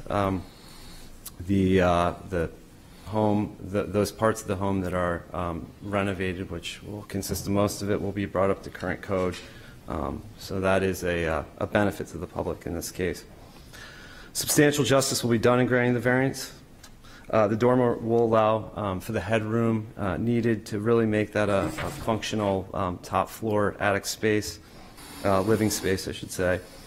And the heat pump will allow for the provision of central heat and air. None of these improvements will impact abutting properties. Therefore, there is really no loss to the public that would outweigh the loss to the applicant in this instance if the variance relief were denied. Surrounding property values will not be diminished by granting the variances. The improvements proposed for the home are designed to be in keeping with those in the neighborhood and consistent therewith. If the variances are approved tonight, this will still need approval from the HDC. It has already gone through that preliminary process. A work session was met with favorable reviews, which is the reason why that design is before the board tonight. So that process does add an additional layer of protection for the public and the protection of surrounding property values. Denying the variances would constitute an unnecessary hardship. As you'll see, the size of the property is quite small, 2,672 square feet.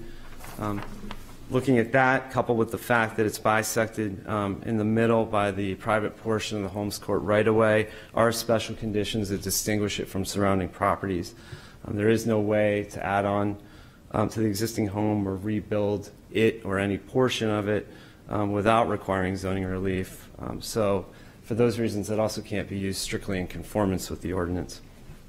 I believe it's fair for the board to also conclude that there is no fair and substantial relationship between the general purpose of the ordinance provisions, particularly the setback provisions here in their application.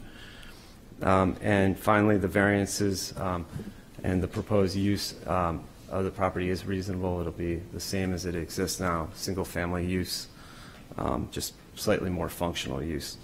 So for these reasons, I hope you'll approve the variances that are sought tonight.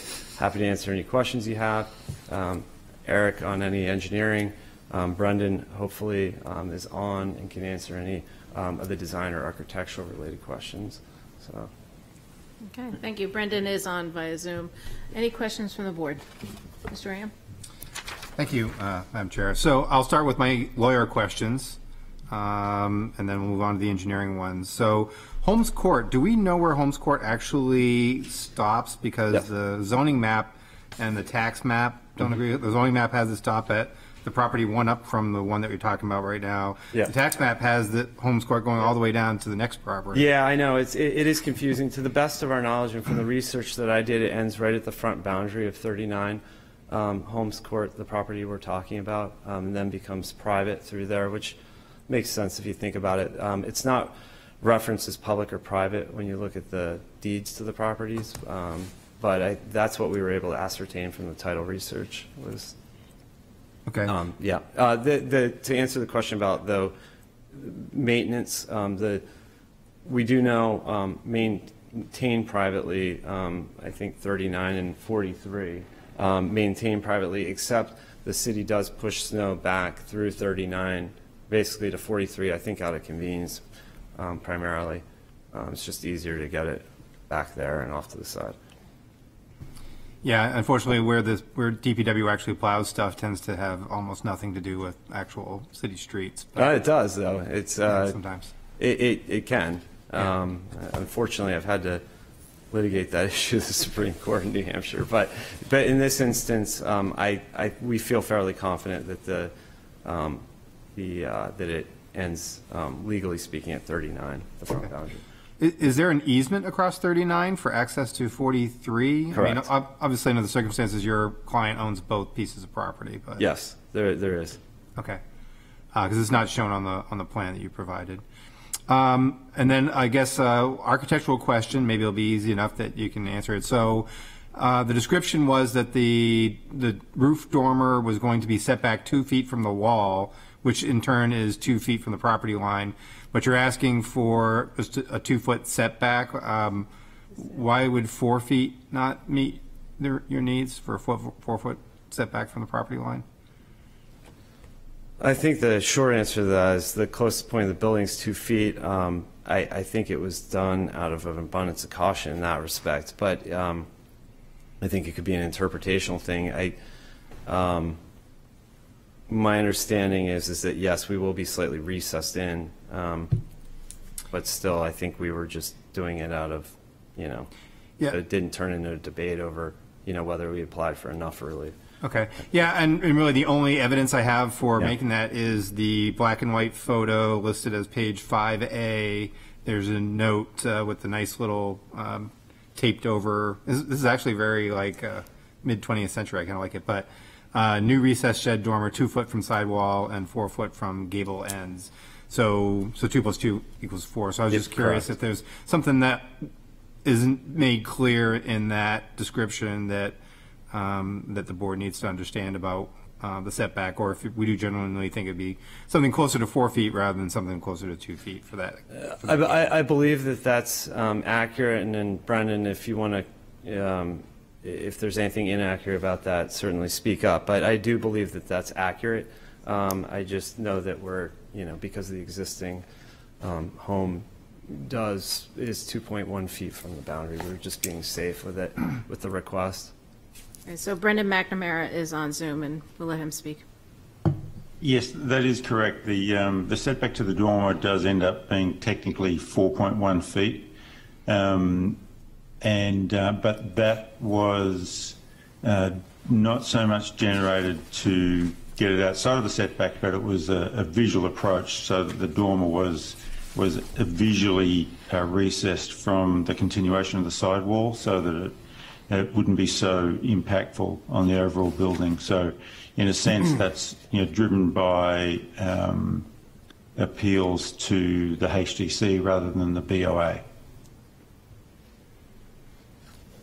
If that clarifies. Yep. And then my engineering question, and I bring this up because it actually was a problem on a property on Rogers Street maybe like a year or two ago. We had an applicant that was doing virtually the same thing that you're doing here, which is putting a condenser on the side of the house right up against the property line, and it ran into an issue. So I guess the first question is what's driving it being on the side of the house? I guess technically the rear property line, but essentially on the side of the house versus having it on the back of the house, or what would technically be the side of the property. Like why do we have to have a 0 foot setback? Why couldn't we have it on the back, on the other, where we would have at least a little bit of setback to the property line? You prepared? No. Actually, I can speak to that if that's okay. Yeah, I was going to say, Brendan. Yeah. So Brendan here again. Yes. So we reviewed putting it on, what would be kind of the rear of the house, but in terms of the possibility that it could produce some sort of annoyance, and that would be annoyance to those neighbours, whereas by putting it on the water side of the house in that narrow setback zone, any annoyance that would be coming from the heat pump would be directed towards 43, which was a common owner, so therefore they would be more accepting of it if that was the case. So it was really to focus the annoyance to the common owner rather than to somebody who was not involved in the property. Okay. And then the slightly more technical question is, and this is what happened on Rogers Street, it was an issue because the applicant had not included the space that needs to be between the condenser and the actual building. Like you need to have some free space in there for air. There's actually specifications that the manufacturers typically include. Do we know, has that been considered, and is that part of the design that you have here? Like, we're confident that when you include that space, you're not going to be over the property line? Yes, we've accounted for that. So it does end up being on the outside face of the unit itself is on the property line, but there's just sufficient space between it and the building for it to function normally. Okay. All right. Thank you. Any other questions from anyone? No one else? Okay, thank you very much. Would anyone like to speak to, for, or against the application? Seeing no one rise, and is there anyone on Zoom? No? Okay. I'll close the public hearing. And could I have a motion or a discussion on this? Anyone from this side of the dais?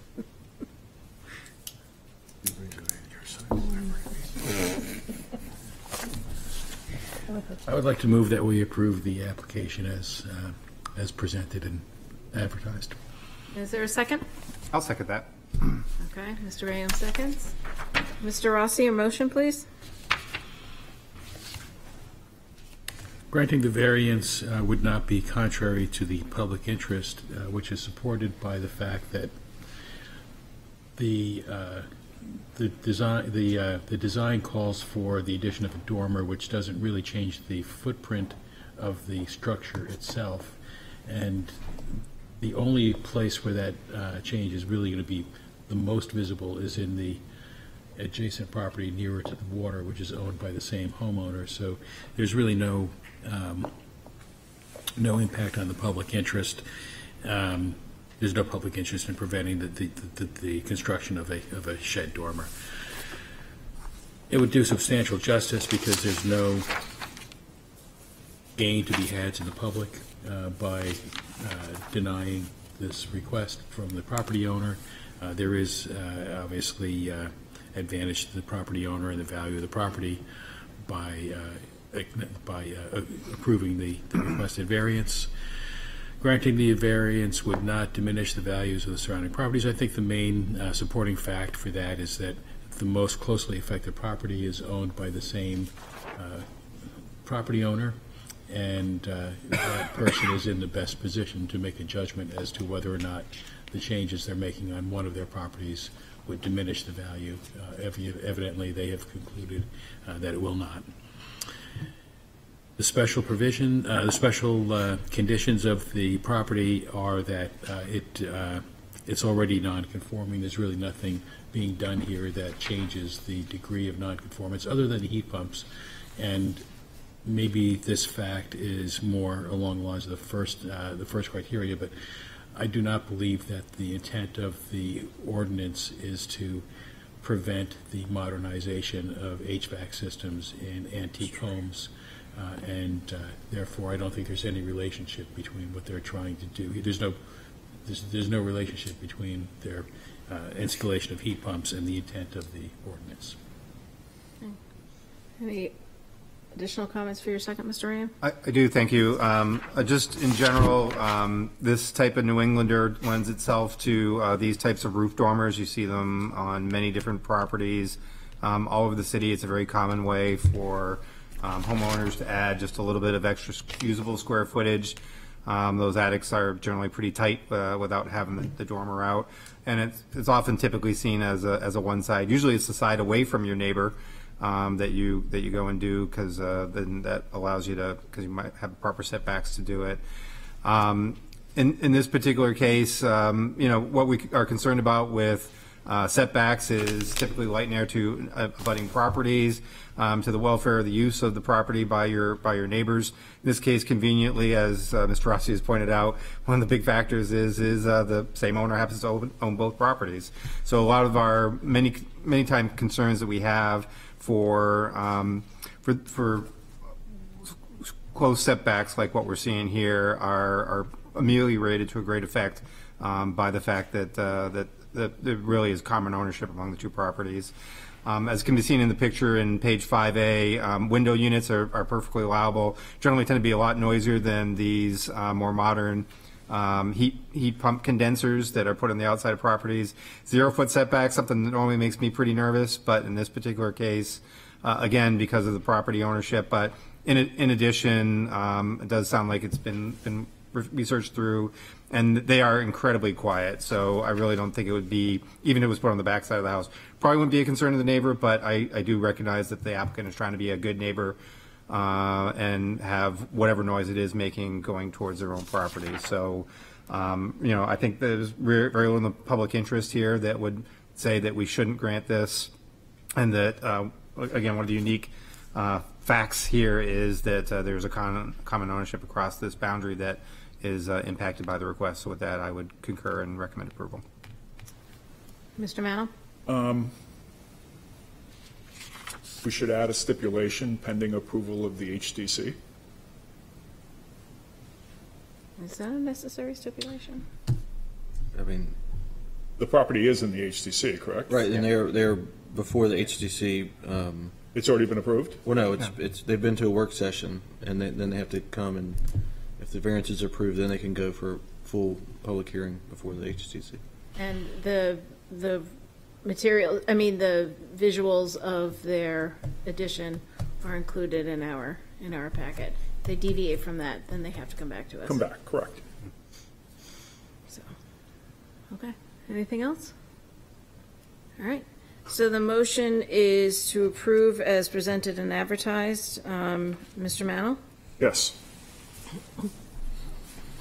Mr. Rayam? Yes. Ms. Eldridge? Yes.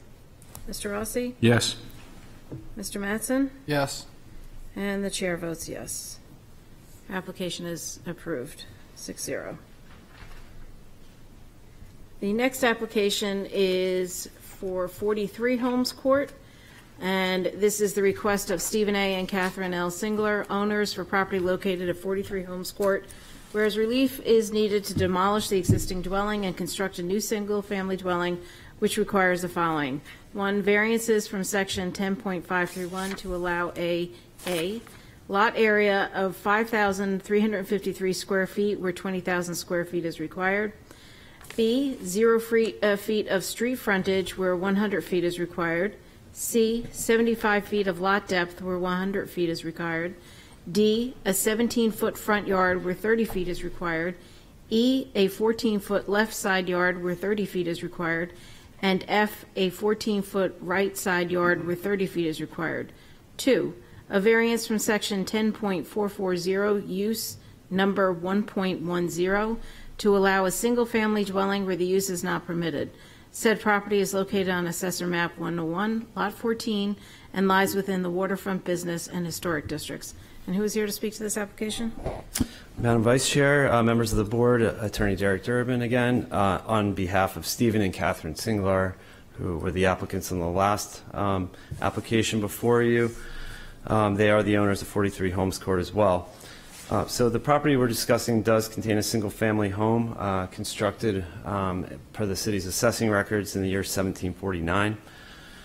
It has a dysfunctional floor plan in its existing condition. My understanding from speaking to those with that have been in and around the property is it's in very poor structural condition. As I think Stephen would point out to the board, you can poke your finger through some of the framing in the house. So it does have very few qualities that would make it worth saving in this particular instance. It has 2 bedrooms, 1 bathroom. That's unfortunately the bathroom that is in the existing house is on the first floor, which is obviously inconvenient having the bedrooms upstairs. The home is located within the AE flood zone. It has a flood elevation of 8 feet. And for those of us that aren't engineers or don't look at flood elevations a lot, it just basically means it's extremely prone to flooding due to the close proximity to the Piscataqua River. The home is uniquely situated. There are no other homes immediately abutting it to the sides or to the rear. To the rear, obviously, is the Piscataqua River. The abutting property to the front at 39 Holmes Court is also owned by the Singlars. All the other properties on Holmes Court are zoned GRB. This is the only one that's zoned waterfront business. The property is, technically speaking, landlocked, save for the private access that we just talked about in the last application that runs from the public portion of the Holmes Court right-of-way from the front boundary of 39 Holmes Court back to this particular property. The existing home cannot be raised to meaning like physically raised up to mitigate the current flood risks while also meeting building and life safety codes. Really the only feasible plan for the property to mitigate those concerns as well as to modernize the property is to demolish the existing home. The applicants are proposing the construction of a new 2-bedroom, 2-bath, single-family home. It would be of a slightly larger dimension, but it would be essentially equivalent to or even smaller than some of the other homes that are on Holmes Court. The ceiling height of each floor would be raised. Right now it's it's a very low ceiling, so it's a very difficult home to navigate around. There are a lot of safety issues as well with the existing home. The finished product would have approximately 1,300 square feet of finished living space. We're still talking about a very small home. There would be an additional bathroom added to the second floor of the home to make it a little more functional. The new flood elevation would be 11 feet, thus mitigating the future flood risks. I know, with any type of application like this, there's always going to be why do we need to demolish the existing home? Does it have historic quality? Is it worth saving? I've alluded and touched upon some of the reasons why it should be demolished. But again, since we have Brendan on Zoom appearing from Australia, I'd like to just have him at this point just discuss some of those, some of the reasons behind the demolition of the existing home and its rebuild, because I think it is important for this board. So, Brendan? Yes, I'm here. This house ends up being caught in a bit of a catch-22 because there's a technical requirement once you've exceeded a level of expenditure on the house that it must meet current code, which would mean it would need to meet the coastal flood zone requirements. So you could sort of say, well, we could just lift up the existing house, but the act of lifting up the existing house would exceed the expenditure that would then initiate the rest of the house to meet current code, which dimensionally the existing house can't. So that's what we've proposed is a rebuild of a slightly expanded version of the appearance of the existing structure. We've reviewed this quite extensively with the HDC, and they were, in the end, we all realised that it'd be nice to maintain a historic structure, although this one has been quite savagely cut into and changed over time. But the generalised appearance of the existing house would be preserved in a slightly larger envelope that allows the dimensional requirements of the current code to be met in terms of stairs, headroom requirements, etc., etc., all within the context of this raising up for the floodplain, coastal floodplain requirements, which is essentially, causing a lift up of at least 2 feet, I think it is. So that's the generalised approach. I actually have a question. Well, I'll let you get through your application. I have a question on that point. Okay. Despite the relatively small size of the lot, I mean, a lot of these properties out there are relatively small along Holmes Court. It will comply with the building coverage requirements for both the WB waterfront business zoning and the GRB zoning, which is interesting because with waterfront business zoning, it's a minimum lot area of 20,000 square feet, and GRB is significantly less, but it will comply with both. With the reconstruction of the home, they are proposing several offsetting improvements. The shed that's located in the left side yard, set back along the northerly boundary, will be demolished. In addition, there's a stone patio to the rear of the existing home that extends pretty close to what you could consider the bank to the Piscataqua River. That will be removed. There will be a deck added to the back of the home, but that will be under 18 inches above grade, so it doesn't require any type of relief. Those changes may seem minor, but they are overall improvements to the property and its existing condition. As Brendan pointed out, this will need HDC approval. It has gone through that work session. That's where the determinations have been made. Really, the only feasible option is to demolish and reconstruct here. It has received favorable feedback for the HDC, which is the reason we're here tonight. The applicants will need a wetlands permit as well for the work that's done on the property. It has been designed to comply with the wetland requirements, which mitigates any environmental related concerns. It does appear like a lot of variance has been applied for on paper, but I would point out that they all relate to existing nonconformities of the property. The only nonconformity that's arguably increasing is really related to the front yard setback, which is really an interesting point.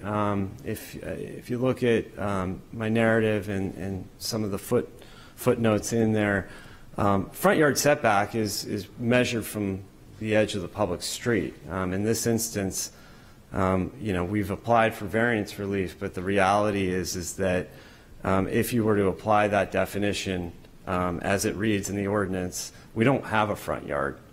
So it is a very unique situation. We did apply for the relief rather than have it omitted and end up in a debate over whether it's needed. But the reality is there's no front yard here. So it is a very unique situation. I also, at this point, just need to raise an issue which I've discussed with the city in the past, but there's never been, I think, at least any consensus between myself and the city that relief is needed for the dimensions of the lot. We have applied for frontage, lot area relief, all those things, but the reality is that this is an existing lot of record with vested rights under the law.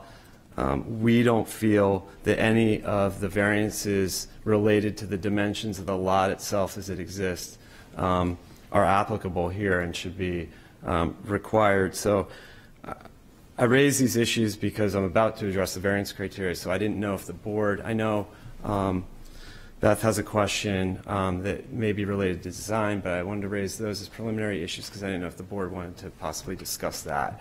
And really, when I talk about dimensions, front yard setback, lot area, depth, and also there's the issue of the front yard. I know I don't like to throw complicating factors in the application, but I mean, it makes it look like we're applying for a tremendous amount of relief when the reality is that we're not.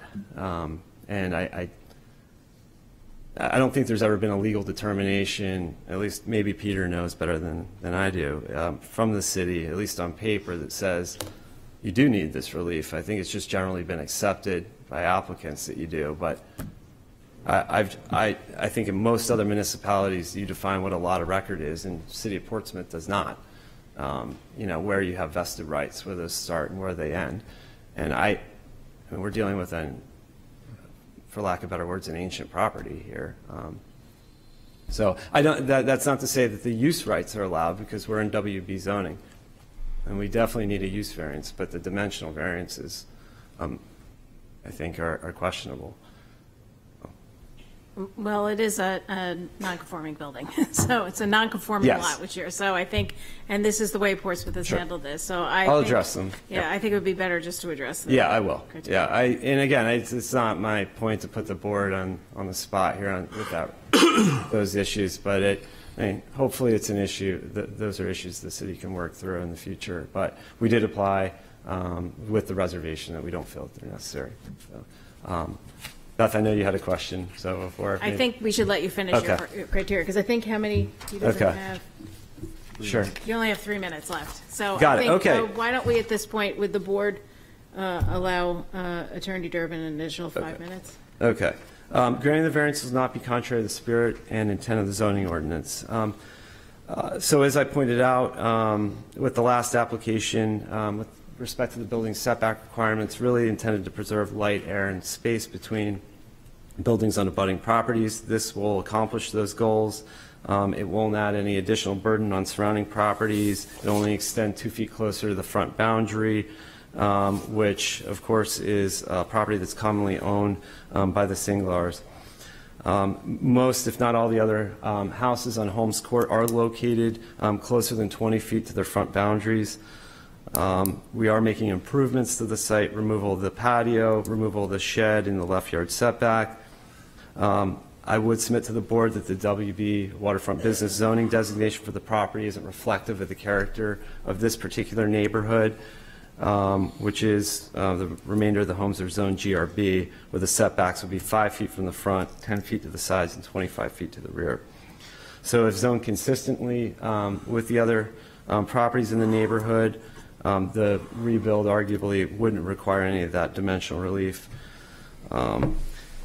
So in this case, the granting the variance does not alter the essential character of the neighborhood, and the construction of a new code-compliant home on the property will observe the public interest, life safety goals of the ordinance, as well as the aesthetic goals of the ordinance. We will be providing, I think, an overall improvement that will benefit surrounding properties, certainly not diminish their values. With respect to substantial justice, it will be done by granting the variance relief. The demolition of the home, reconstruction on a slightly larger footprint will allow for a more functional home, mitigate the flood risks, and will meet current life and safety codes. Denying the variances would constitute an unnecessary hardship. It does have a number of very prominent special conditions that distinguish it from surrounding properties. Very small buildable envelope on the property. Property is already non-conforming with respect to the setbacks, lot area, frontage, and depth. It's the only property in otherwise residential area that is zoned waterfront business.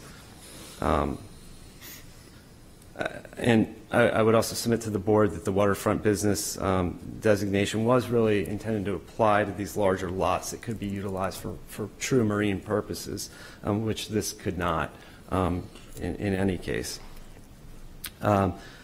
Property is also landlocked, in theory, accessed by a private drive, so it doesn't have that typical front yard that we talk about, which front yard setback provision, if you were to look at, is really designed to promote sort of a more uniform or consistent streetscape with properties to make sure they're kind of equally set back so that there's uniformity on the street.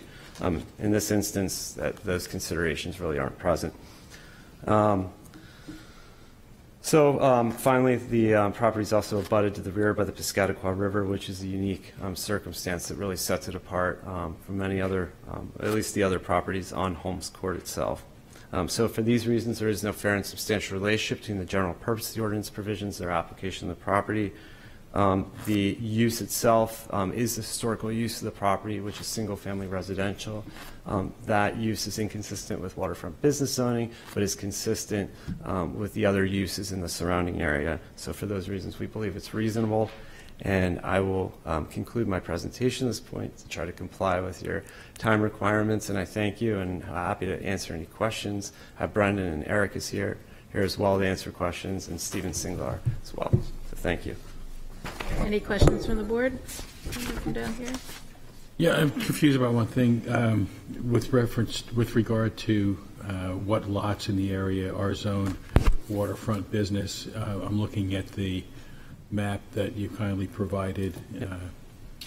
I don't know, the pages aren't really numbered, so it's kind of hard for me to point to a page, but perhaps you know which one I'm talking about. It's got a kind of a mustard colored area and shows the zoning in the area. Correct. Aren't all those grayed out lots waterfront business? They're not used for waterfront business purposes, but they're all, yes, zoned consistently as waterfront business. So basically everything along the shoreline. 101.7 actually is used as a waterfront business. I'm sorry, which number? The one just just right next to it.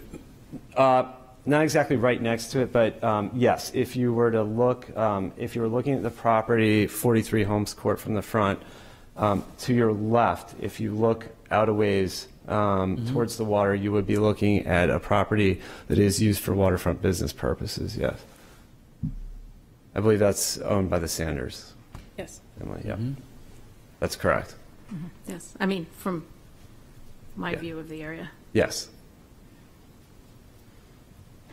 The property right, I think the property though that's right next door to the left is, my recollection, that's single family residential. Is it? Oh, okay. Yeah, like if you, like it's, I mean, it's hard to say to the left because I think, you know, the coastline jogs, but. Yeah. Yeah. 101-18. Yeah. Any other questions from down here? 101-18 is used residentially, but it's waterfront business zoned. That's what you're saying? That's correct. Yeah, but 101-7. 101-7 looks like it has some commercial use. That's commercially used. So I guess, you know, I'm just kind of scratching my head, thinking about the intent of the waterfront business zone. There's not that much waterfront to be had to preserve for business uses, and you know, by granting this variance, we would be continuing to restrict the little amount of waterfront that's available for business use. And I'm struggling a little bit with the propriety of that. Sure. Yeah, just to address that particular concern, obviously if the variances were denied, it would continue to exist as single-family residential, but I think the risk that we run there is that you're trying to then work with a home that is dysfunctional, for lack of better words, and not, I mean, they'll continue to use it for single-family residential purposes, but I think improving it in a way that makes sense becomes very challenging. It also doesn't mitigate the flood risks. And I think they'll try to just work with what exists because financially speaking, it wouldn't make sense to abandon the use, if that makes sense. Yeah. So you're saying that the fact that it's already in residential use is a special condition of the property that correct that, creates a hardship, basically. That it's one of several. Yes, I would argue that. Yeah. Any other questions? Looking to this side of the dais. Any questions, Mr. Ram? Any questions, Mr. Mantle? Okay. All right. So my question is, the flood zone is at 8 feet. The city's flood zone adds an extra other foot over it, 9 feet. 9. So why not apply for a variance for relief from that extra foot of the height, to get it out of the flood zone? I think, you know, in terms of looking at the property and what exists on it as a whole, I think that the true intent really is to improve the property and really to eliminate, it may be 9 feet, but I think the reality is looking ahead at the future and what risks potentially are posed with respect to the property, the existing structure. I think the best, I think, a most appropriate approach for the property is to demo and build at a higher elevation, just to mitigate. I think probably we have minimum standard. Farrick wants to address, but we have minimum standards. Obviously, we want to try to go and look proactively at the future. Yes. Eric Weinrib, Altus. If I'm not mistaken, the flood ordinance is if there's substantial renovation that it actually has to be lifted to 1 foot above. But for new construction, it's actually 2 feet above. And I think that gives some, what I'll say, what Derek was trying to say is the buffer for not just, the new FEMA ordinances that came out on the maps that came out in January 2021, but also climate change. We are looking for resiliency and trying to protect our waterfront properties, and by raising that up, we're not looking at just the next 10 years, we're looking at the 30, 40, 50 years. I mean, I asked because you probably don't know this. We had an ordinance request for the school. What was it? The one that's Lady Bell. Yeah. The barn. The barn. Yeah, for the barn. It was for a variance request so that 16% of it would not have to comply with our 9-foot flood zone. So that's where that question came. Yeah. So I'm not familiar with that one, and I'm not sure. As a barn, it's a little bit different than an occupied structure where you're having all your mechanicals and everything inside there. So a barn may not be fully occupied in the same manner. Okay, thank you. And so I realize the demolition of this property is going to be dealt with by the Historic District Commission. However, one of the criteria that we have when we are in the Historic District is the preservation of historic structures. Sure. And that is something we have to deal with when we're in the district, not when we're outside of the district. So, I guess the property is in some rough shape, as are a lot of historic structures in the city. And the development of the historic district was to make it so that they were not demolished. And I was wondering if you could address that and why it really needs to be demolished. Yeah, I know we have Brendan on as well, since he went through the HDC process, that can speak from personal knowledge as to what that board favors. But some of the things, obviously, that I've touched upon is it is and Beth, you're right in pointing out that a lot of these historic homes obviously have a lot of features that would be very difficult to salvage, and people still try to work with them and salvage them. In this instance, my understanding is it is in such rough shape. There is not a lot to salvage, as well as we're also balancing this the flood elevation issue and trying to mitigate future flood risks. Brendan, if you want to speak to the HDC process, my understanding from the HDC process as well is the HDC favors a demolition in this particular instance. But Brendan, if you want to speak specifically to that. Yes, so we did a site walk with the HDC to review the situation of the structure.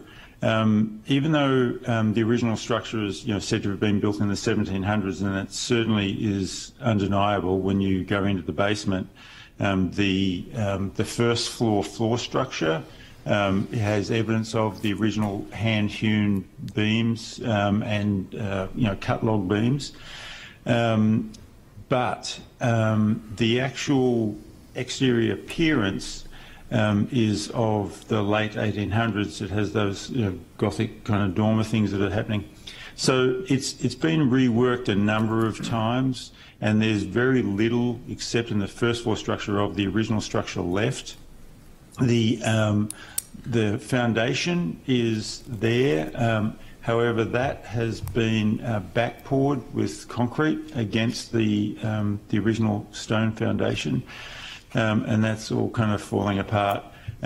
So in terms above the first floor, it has been bastardized for the last 150 years really, and so even the roof structure that you see on the building at the moment, even though we're replicating that roof structure, would not have been original to the house.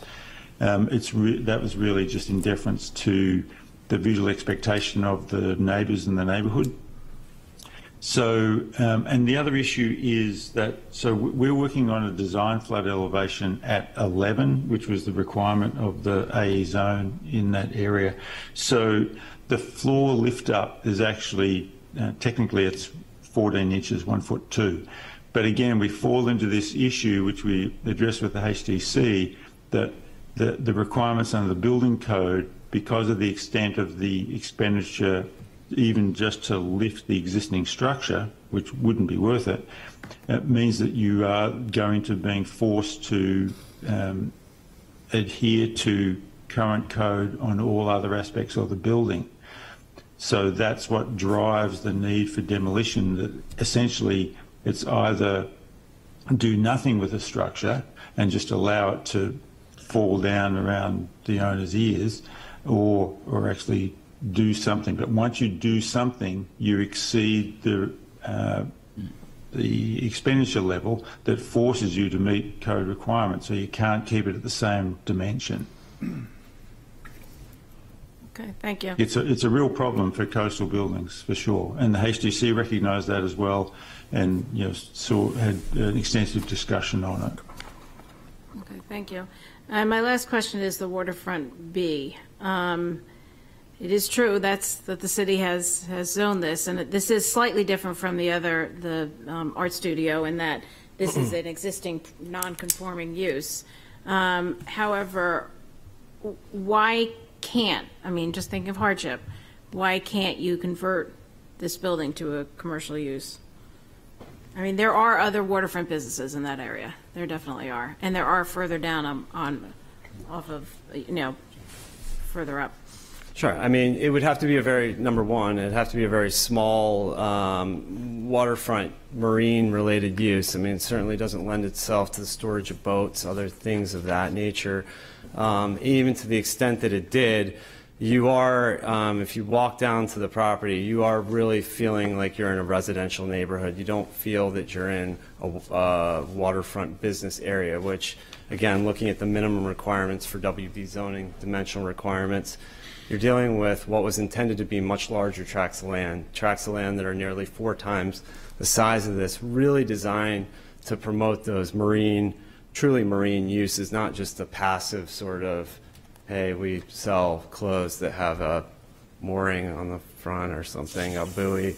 To the extent that you could put a marine use in there, I would argue it would probably constitute a nuisance to the neighbors. You would need to access it through a private right-of-way, through a residential property. I'm sure there's, at least I can think of a number of potential legal challenges to that. And then the other issue is, to the extent that you're storing anything outdoors or having any type of volume of traffic up and down that right-of-way, I would argue that use would be inconsistent with the general prevailing character of that particular neighborhood. I think it is kind of like, you can't just look at the whole area. I think in this instance, you got to look at Holmes Court and sort of like you have those streets that run parallel to it as well, to the Newcastle side, and it really has a residential feel to it. I think the right-of-way access would be a big problem. I went down there with my truck earlier today. Yeah, and it's tough. I can only imagine backing a boat trailer down that little alley. It'd be terrible. It is tough. I have a little car, and it was there's no way. It's an interesting situation. There's also not obviously a lot of parking out there. We have enough to park the cars for the house, but it's not a lot out there. A big enough land area really for that. So, it is a. We say this. There's special. Everybody comes up here and argues special conditions. And this is a lot, actually. It is truly unique in its environment. Any other questions or concerns from the board? David? Sorry to disappoint. I have no questions. Right. Uh-oh, I must have done something wrong then. Okay, thank you. Yeah, Attorney thank you Rivera. very much. Is there anyone here who would like to speak to, for, or against the application? As no one's rising, is there anyone on Zoom? No. All right, then I will close the public hearing, and I will look for a discussion or a motion from the board. I was concerned about the residential use in the WB district, but I think the argument that it's already in residential use and will remain so regardless is compelling, and I just think that makes the WB issue kind of superfluous. Anything else from anyone? Mr. Ram?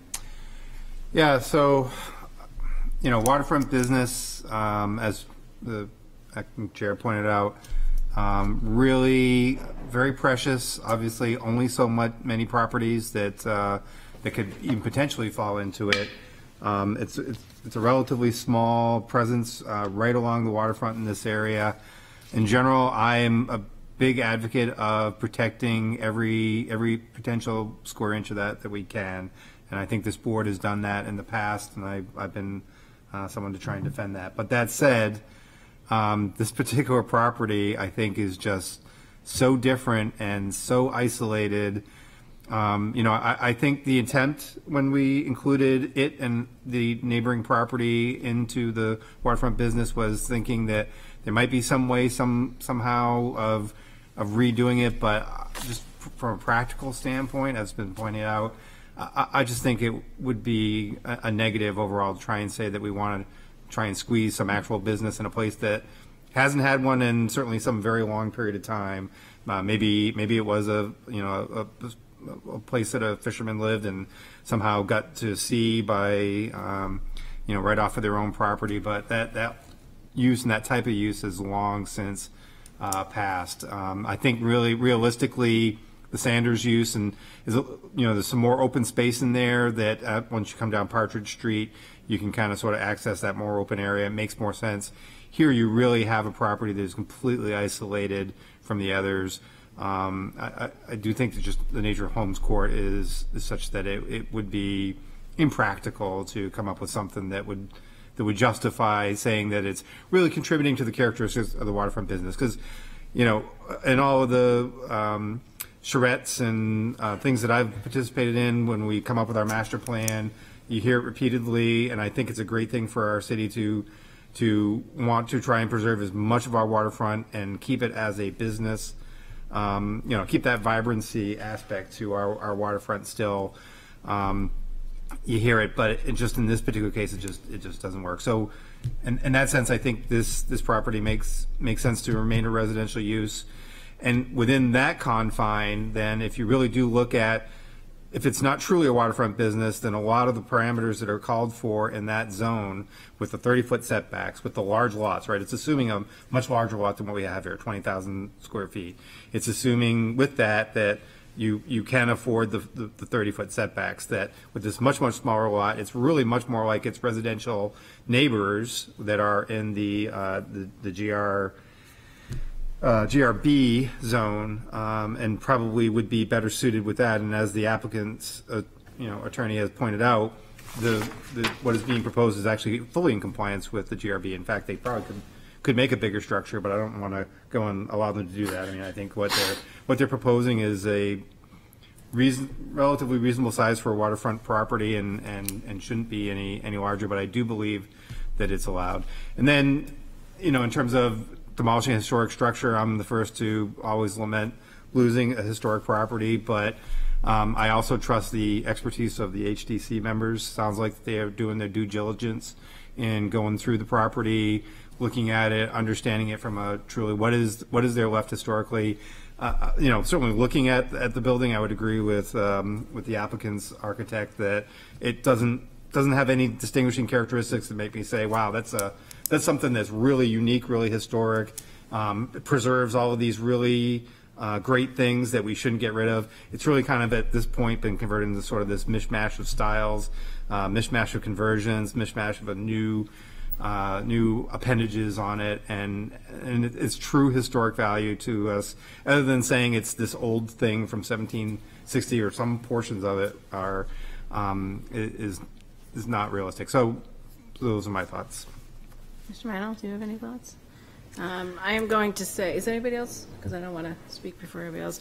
I will not be supporting this application. I recognize that demolition is within the purview of the HTC. I did not find, with all due respect, the applicant's arguments for demolishing the building persuasive. There are many buildings that have different elements of it from different time periods. The foundation, there are many buildings that in the South End have had to be lifted and put new foundations on top of it. Underneath it. And so in that, I feel like it does fail the spirit and intent. I think it's a nifty little structure. I think it's very appealing. So I will not be supporting this application. I don't know what the sense of the board is, but I'll await a motion or.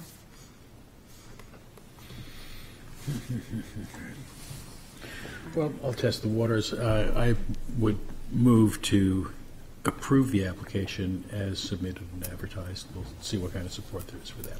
I'll second. A second. Your motion, Mr. Rossi? Well, I think the overarching issue here is the fact that we're trying to judge the compliance of this residential use property according to the standards of the waterfront business use zone criteria.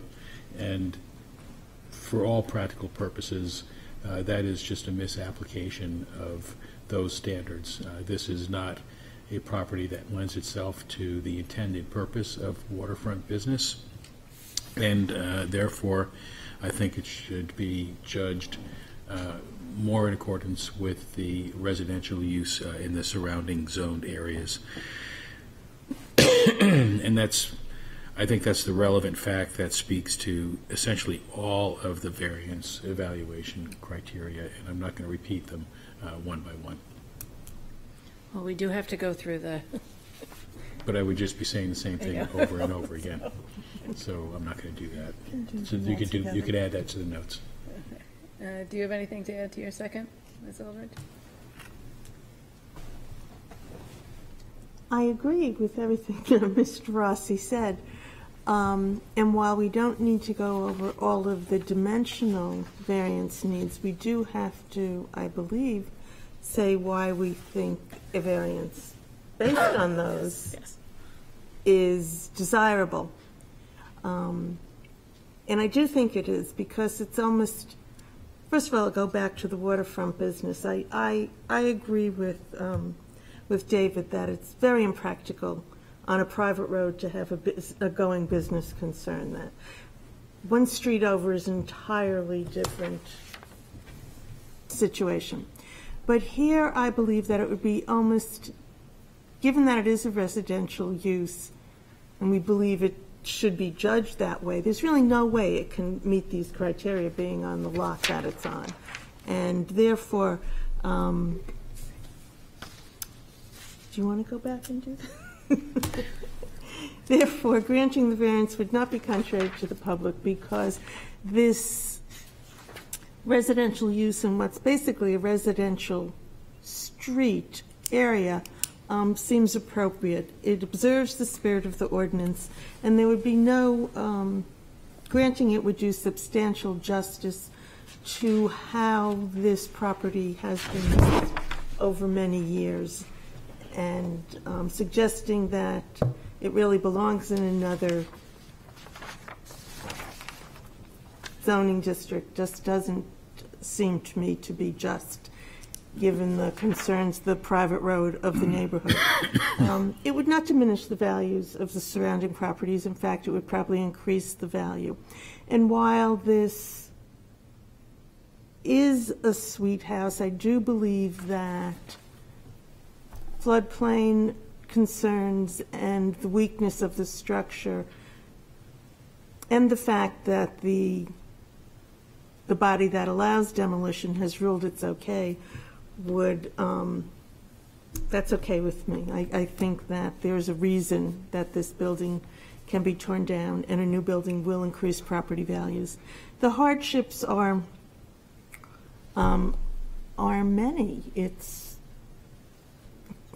that Do you want me to jump in? Yeah, would you do this? I wasn't prepared. I'm sorry, I didn't mean to dump all that on you. I think the special condition of the property is that it is essentially landlocked, and the access to it is extremely restricted, and that prohibits the use in the way that the zoning ordinance speaks to, which is as waterfront business, and that is the hardship.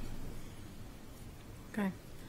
Thank you. Is there any additional discussion, or? I'll just throw on the mud, since we're talking about the waterfront businesses. If this was the streets next door, which is the loop around Prey or Pickering Mechanic, I'd agree with preserving the waterfront area. If the applicant came in and needed variances in order to change this back to a waterfront business, in my estimation, they'd probably fail on at least 2, if not 3 of the 5 criteria, even though they could do the waterfront business by right, because the surrounding areas have changed so dramatically, and you're on a dead-end street. So I will be supporting the application. Okay, thank you. So the motion is to approve as granted and presented and advertised. Let's start with Mr. Mattson. Mr. Yes. Mattson? Mr. Rossi? Yes. Ms. Eldridge? Yes. Mr. Rayam? Yes. Mr. Mannel? Yes. And the chair votes no. It passes 5-1. Thank you. No, I Hi, just guys. hadn't. We have reached our witching hour. It is 10 o'clock, and we have 3 more applications to get to the end, so I'll just need a motion to go past 10 o'clock. So moved. Second. Everybody in favor? Aye. Okay. And the next application is 653 Greenland Road. It is the request of Luke J. Brindamore and Sarah C. Brindamore for property located at 653 Greenland Road, whereas relief is needed to add an 8 feet tall fence, which requires the following. 1, a variance from section 10.515.13 to allow an 8-foot tall fence along the property line and not adhering to the required yard setbacks. Said property is located on Assessor Map 259, Lot 31, and lies within the single residence B district. And who is here to speak to this application? Hi, this is Luke Brindamore by Zoom. Sorry, I'm finishing a 12-hour drive back from West Virginia. Oh. Okay. Well, please continue. So, this is my first foray into variances and boards of adjustment, and Stephanie and Peter have been instrumental in sort of guiding me through this process. My wife and I moved from Rhode Island to Portsmouth. Her family's been in Rye for the last 30 years, and we both came here to work at Exeter Hospital. And so we purchased this house on 653 Greenland Road, and when we purchased it, it had an existing stretch of fence that was 8 foot tall along the border between 42 Harvard and our property, and then there's a 6 foot piece of fence that's discontinuous with the 8 foot fence. The former being around 100 foot, the 6 foot being around probably 50 foot between that and 623 Greenland. And so, we're hoping to essentially repurpose the existing piece of 8 foot fence for the majority of the perimeter and continue it, and then leverage the existing piece of the 6 foot fence to taper it appropriately to the street. The intention is to maintain the integrity of the neighborhood aesthetic with cedar fencing. We've spoken with both neighbors, Bevancorth and her mother at 42 Harvard, as well as Christy, who is at 623 Greenland. While they're probably not present, they've, both are in support of all of this work, and the hope is to sort of totally contain the yard with a fence eventually, so that our dog can play, our future family can play, and it's all safe and contained while maintaining privacy. Mr. Brindamore, if you could please address the variance criteria? Could you provide some guidance on that? I apologize. Okay, well, we can follow your submission, and the beginning of the first page of your submission is the variance will not be contrary to the public interest? Yeah, that's correct. I don't think it will be contrary to the public interest. I think the spirit of the ordinance will certainly be observed. To not leverage the existing fence would create some degree of hardship, financially speaking. Any other ask? Is there another page for me to? Yes. The spirit of the ordinance will be observed? I definitely believe so, and I believe substantial justice will be done. I think it will certainly benefit us without adversely affecting our neighbors. If anything, it would be probably property value positive or neutral. It certainly wouldn't take away from ourselves or our neighbors. I certainly don't think they'd be diminished. And I don't think it would result in any kind of unnecessary hardship to anyone else. Okay. Sorry if I'm not doing this 100% correctly. Okay. I will ask if the board has any questions for Mr. Brindamore. Well, you have some over Oh, there. sorry. I started looking over there. Now you guys do this. That's quite all right. I was patient. Mr. Mantle, I'll start with you. Patiently waiting. Mr. Brindamore. Yes, sir. If I'm reading your application correctly, you're not putting a new fence up around the backside of your property. You're connecting the gaps in your fence that were basically from your abutters, correct? Yes and no. Essentially, we would be using the existing parts of the fence that already exist. We would want to use all of the existing 8-foot fence and all of the existing 6-foot fence for the length that they currently exist. I've talked to fencing companies, and they actually would, we wouldn't have to waste anything, essentially. We would make the predominant height around the perimeter of the property 8 foot and taper it appropriately to 6 feet, where it's required to be shorter towards the actual front of the roads. So we would be connecting it. But it's mostly sort of patchwork and Tetrising the pieces where they really would belong. So it's not 8 foot, 6 foot, 8 foot, 6 foot, 8 foot, 6 foot. It's 6 foot tapers up to 8 foot, tapers down to 6 foot. So it's okay. A much more natural look, Okay, thank you. Mr. Ram? Yes, thank you. This is Board Member Dave Ram. So on one of your photos, and unfortunately there's no page number or reference here, but one of your photos that you have here shows your current 8-foot fence that I believe is abutting against your neighbor's property, and it does say new line from survey. So you had a survey done, and it now shows that you have at the far end a 4-foot gap there. Is that what I'm to understand? Yeah, so we had, when we moved in as part of sort of the due diligence for any future work, I thought it was appropriate to perform a survey and have it recorded with the city, and then inform my neighbors of the findings of the survey to then propose future work, in the spirit of neighborliness. And so, yes, the survey was done, recorded. Where it's delineated, that's the perimeter that you see in orange there.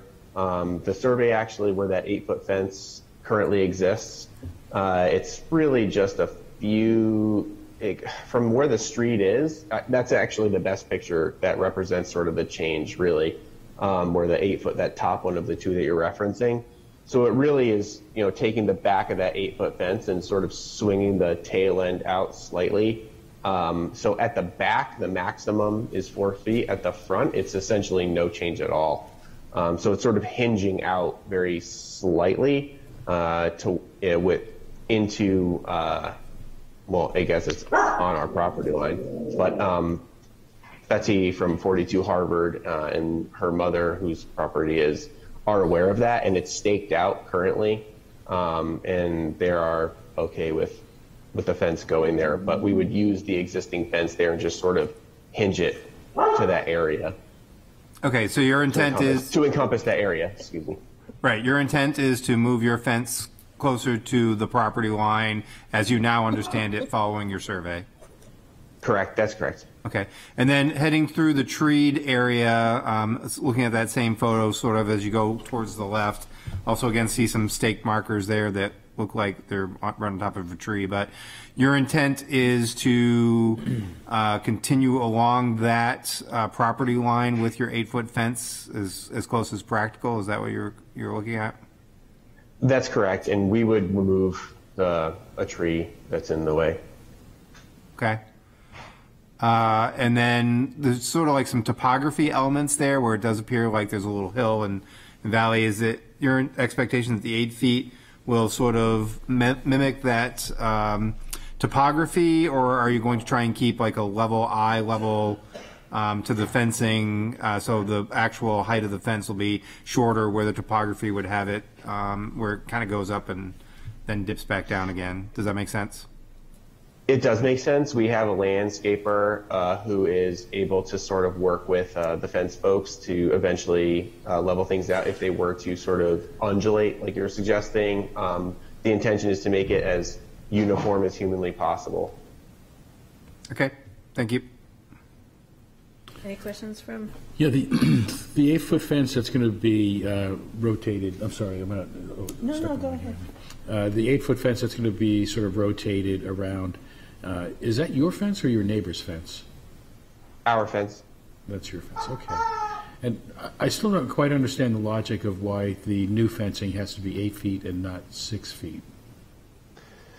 Well, it's a stretch of like essentially 100 feet of existing 8-foot fence. Having spoken with our neighbor Christy at 623, she supports and prefers actually 8-foot fence.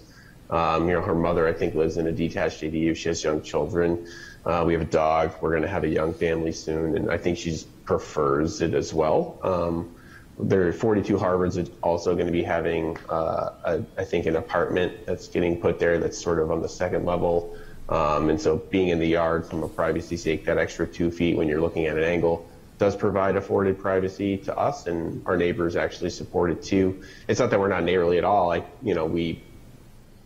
think when I introduced ourselves to the neighborhood, we wrote this letter, gave our contact information. They said that was kind of the most people have communicated with one another in a while. So I think it was welcomed. And the purpose of the fence height is not to fracture us, but really, I think, utilize the existing height and have it be uniform aesthetically speaking, where there's 100 feet of it and 50-ish feet of the shorter fence that makes sense to, having spoken with the fence people and the landscapers, to use that to sort of taper it down to the picture that's below it where there's the gate. It would taper down to that 6-foot height, probably 2 to 3 panels of the 50-foot on that side and 2 to 3 panels of that 50-foot section where it's going to connect to the side of the house on the other side. So it's really leveraging what exists just to repurpose as much as we can, and it sort of has the positive externality of a bit of a privacy benefit. Would he still require a variance if it was a 6-foot fence in this exact? I'm not talking about moving the existing 8-foot fence. I'm talking about the 6-foot fence. Would that still require a variance? Not along the rear of the property. There's the new section I'm talking about. Right. So there's several new sections of 8-foot fence along the rear. Mm-hmm. If they were 6 feet, they would not require variance. So the only reason he's here for a variance is because he wants 8 feet instead of 6 feet. Correct, but there is also a portion that's going to taper to 6 feet that's in the front yard. And that should be 4 foot. That could if that was 4 feet. That wouldn't need a variance. Back to 30 feet from the front, that wouldn't need a variance. But since it's 8 feet is pretty tall for dog containment purposes. 8 feet is actually the standard if you want to keep deer from jumping the fence. Deer are, generally speaking, much more agile in jumping fences than dogs. Even wolfhounds have a hard time with an 8-foot fence. So I'm kind of having a little bit of a difficulty grasping why 8 feet is allowable. Ms. Eldridge?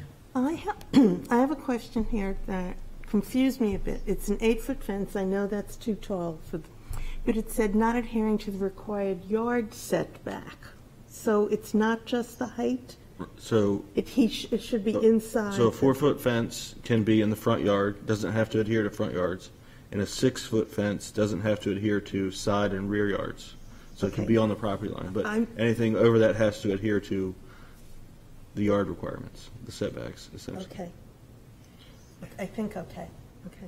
And I could believe that your neighbors are okay with it, because people do seem to love their fences in this neighborhood. Are we still in a public hearing? No. We haven't opened it yet. Yeah, we haven't. We're just asking the applicant. Any other questions? So, Mr. Brindamore, just a question. How big is your dog? Oh, I mean, she's 60, 70 pounds. She's very active. She's run away a couple times. We've got her back.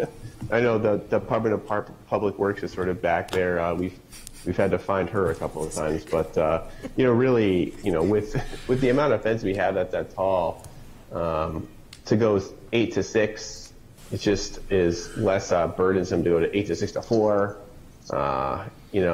So it really, it is a large part of it is, when we bought the home, it was here. We like it. It's functional. We've talked to people about reusing it. We're not wasteful people, and it just sort of seemed logical and common sense for us to reuse. And the height is the height, and so that is sort of what prompted a lot of this. It seems silly to reuse it, and it'd be quite unattractive to sort of have it be multiple heights. Okay, thank you. Are there any more questions from the board? No. Okay. So at this point, I'll open the public hearing. Is there anyone here who would like to speak to, for, or against the application? Don't all rush. Is there anyone on Zoom? No. Okay. And seeing no one rise, I'll close the public hearing, and I'll turn it over to the board for its consideration. Mr. Rayo.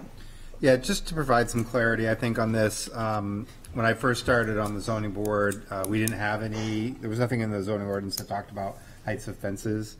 That did get added by the planning board, I think based off of a few different things that had occurred and some concerns. They came up in far more enclosed spaces than what we're looking at with this applicant, where people were putting up like some pretty tall fences and some pretty compact properties that, good fences make good neighbors, but really tall fences sometimes can also be, somewhat intimidating. And we also didn't want, I think the 4 feet for the front yard kind of came from a desire not to have like a wall, right? We didn't want you to have your walled off compound that you were living in behind. We're starting to see some of that in certain areas as well. So I think that's the genesis of some of this height requirement. So I just want to give the board that perspective. I mean, I think in a large property like this, with a fair division between properties, the difference between a 6-foot or an 8-foot fence is probably not that tremendous. If the applicant wants to, seems to be making a reasonable use of different heights of fencing for appropriate purposes, in my impression. So, anyone else?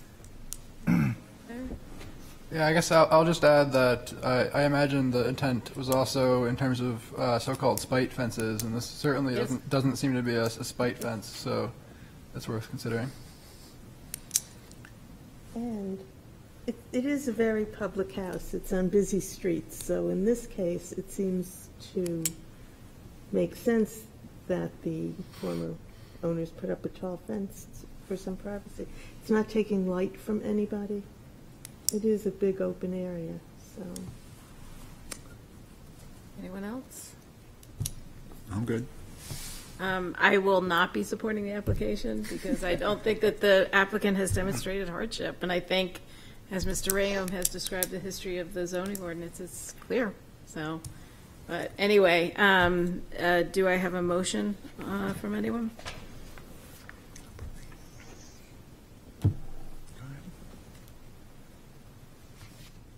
Don't look this way because I'm not supporting it either. Well, that could be Well, that could be one. So would you like to try a motion? Thinking about the hardship. Okay. Well, I mean, seems like there's some flux, so perhaps a little bit more discussion, or if anybody's ready for a motion, we'll certainly entertain it.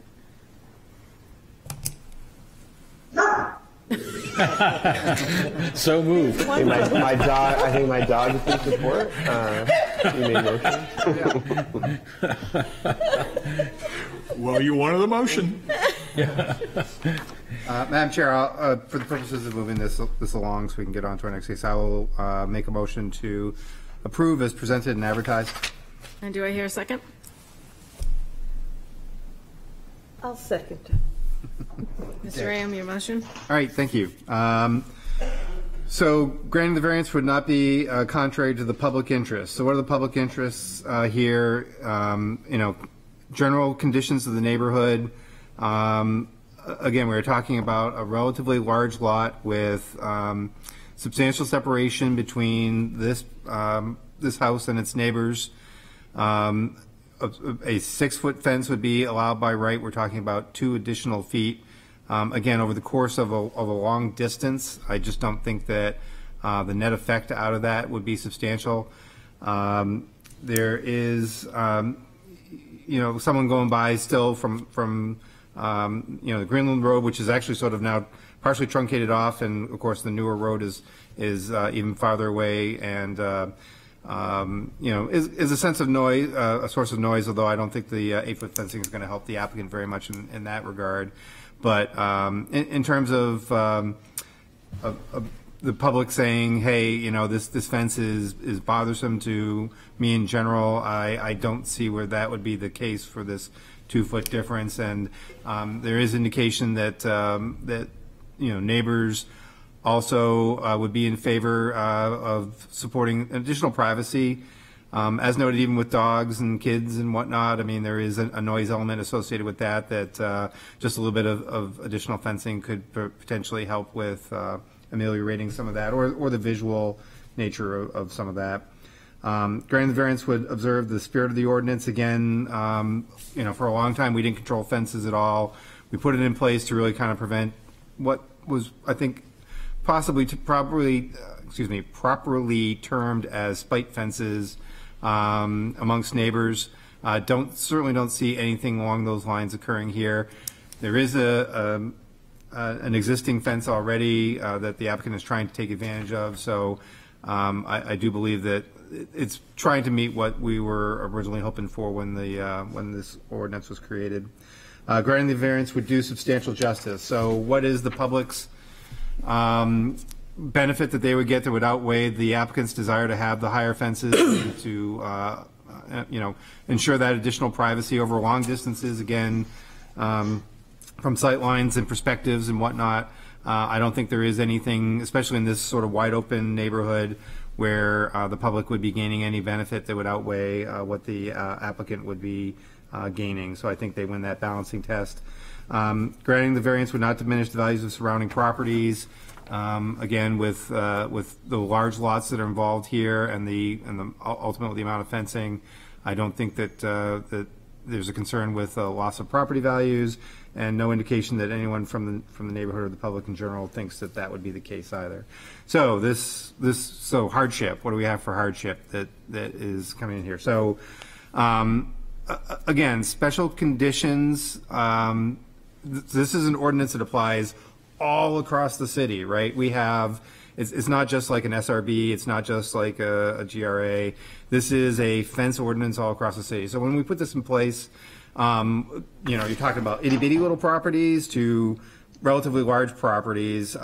In Portsmouth, the itty bitties tend to outweigh the fairly large properties. So I do think in terms of applying it back towards the ordinance, that one of the conditions that we have here is this is probably essentially one of the bigger lots that you're going to find in Portsmouth, and so in some ways diminishes some of the impact of this very broad brushly applied requirement out of our ordinance. So I do think that is a factor here.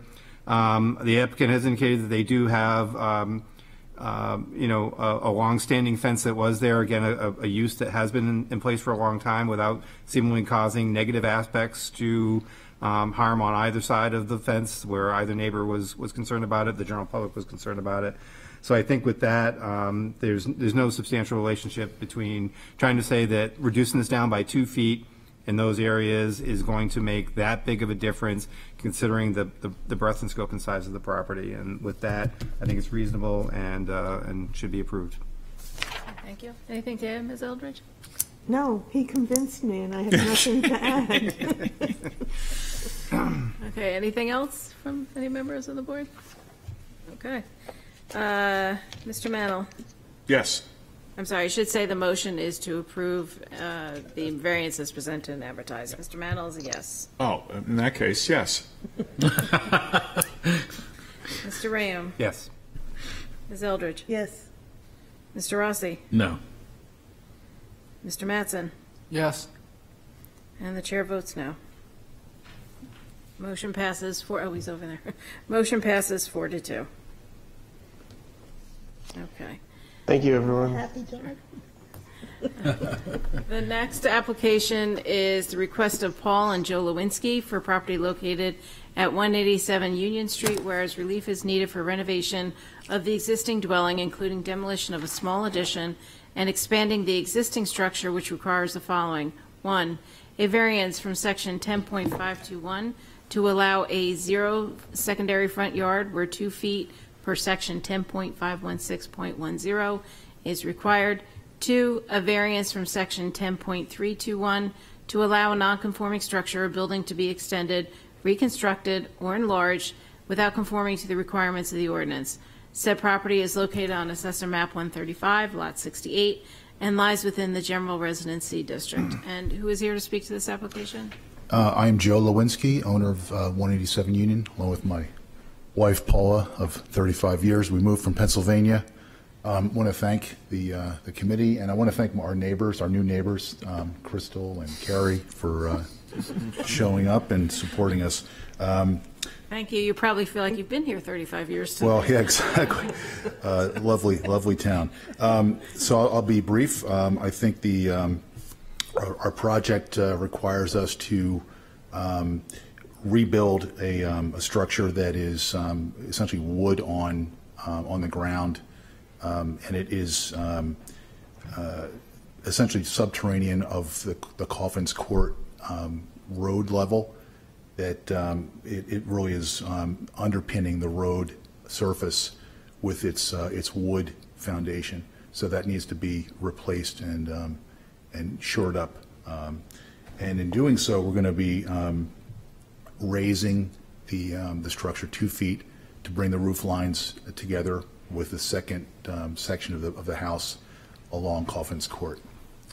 And that's essentially that part of the project that is we're seeking relief for. The variance would not be contrary to public interest. The improvements would be good for the road surface of Coffins Court, and would also improve the water repelling into our basement, because it's kind of drawing it's a siphon of water into the crawl space area in the second structure and into the basement of the first structure. The spirit of the ordinance will be observed. We're remaining within the 0-foot setback that is grandfathered in, and we're not extending the structure along Coffins Court. We're only going up in height. Substantial justice will be done, we believe. The values of the surrounding properties will not be diminished. We believe our project will improve the values of the properties in the neighborhood. Literal enforcement of the provisions of the ordinance would result in an unnecessary hardship, we believe, with the second front setback that we're afforded on Coffins Court and the 0 setback that exists. Kind of puts us in a tight bind that we're trying to deal with fairly. Any questions? Any questions from the board? Mr. Ram? Yes. Thank you. Do you have I'm looking through your package, and there's certainly a lot of lines that are being drawn here that kind of act like they are survey marked lines, but has there actually been a survey done of the property to validate the 0-foot line? No, we're going off the, I guess, the GPS maps that we were guided by the Public Works Department. Okay. Yeah, I mean, this is a really interesting neighborhood. There's buildings in here, well, that certainly butt right up against property lines, streets, et cetera. I guess a question for city staff, a follow-up if I may. Is this going to trigger the need for a survey? I know in some other applications that we've had, we've said for really tight property lines when they ultimately end up getting a survey. Like for the foundation? Yeah. As built? Or because there's no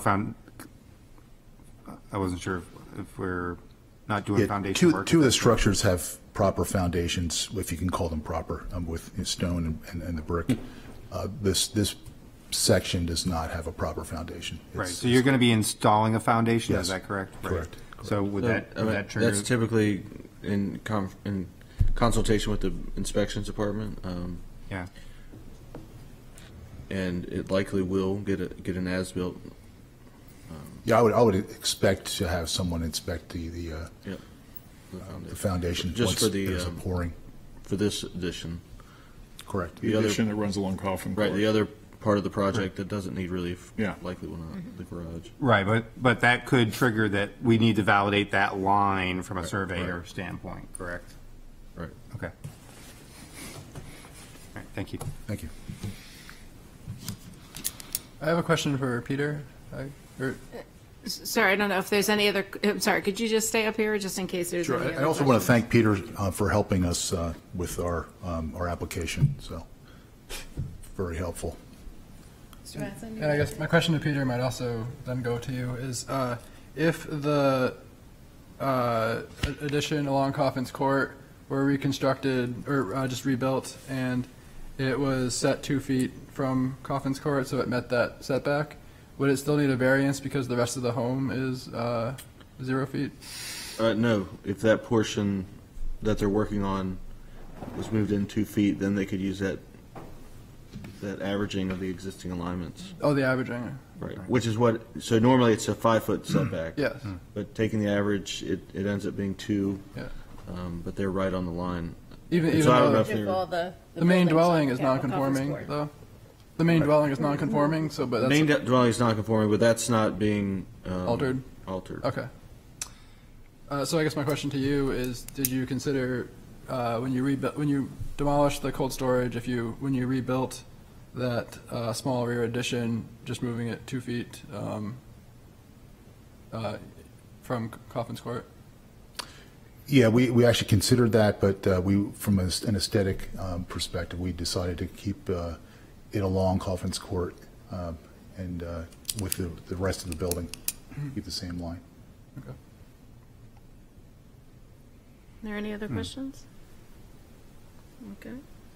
I'll open the public hearing. If there's anyone here who would like to speak to, for, or against this application, please come to the podium. Might as well. Been sitting here for that long. My name is Carrie Feingold. I live at 199 Union Street, so I am a butter right alongside. And this is just I feel like the need for the variance is such a little sort of piece of what is a really big project. And so, it seems to make sense to go with the aesthetic of keeping it where it is. It's, just part of the growth and change that's happening in this neighborhood, in all of Portsmouth. And like I said, I don't think it's such a, in the big scheme of what is going to be developed and happening, I think it's a little sort of piece to it. And I think it's going to be a big project. And I don't know, I think it's going to look great. So, I think I might have been coherent a little bit more a couple hours ago. That's all I've got for now. Same with us. Okay. Done. Thank you. Thank you. Is there anyone else here who would like to speak to, for, or against the application? Is there anyone on Zoom? No. All right. So with that, I'll close the public hearing, and I'll await discussion or motion from the board. Mr. Mannell? I'll make a motion to grant as presented. I'll second that. Your motion, Mr. Mannell? Interesting house, and I've driven by it several times, but I had forgotten that there's a little road there. Granting the variance would not be contrary to the public interest. It would not be. I find that, if anything, doing your improvements, especially on the side of the house, nice connection, would be a benefit to the public interest. Granting the variance would observe the spirit of the ordinance. Yes, it would. As you said before, we're only asking for a 2-foot variance for the back demolition of the house, whereas the entire rest of the house is going to be right there. So I agree with that assessment. And to granting the variance would do substantial justice, as I just said. It's a small request on to line up with the rest of the house. Granting the variance would do substantial justice.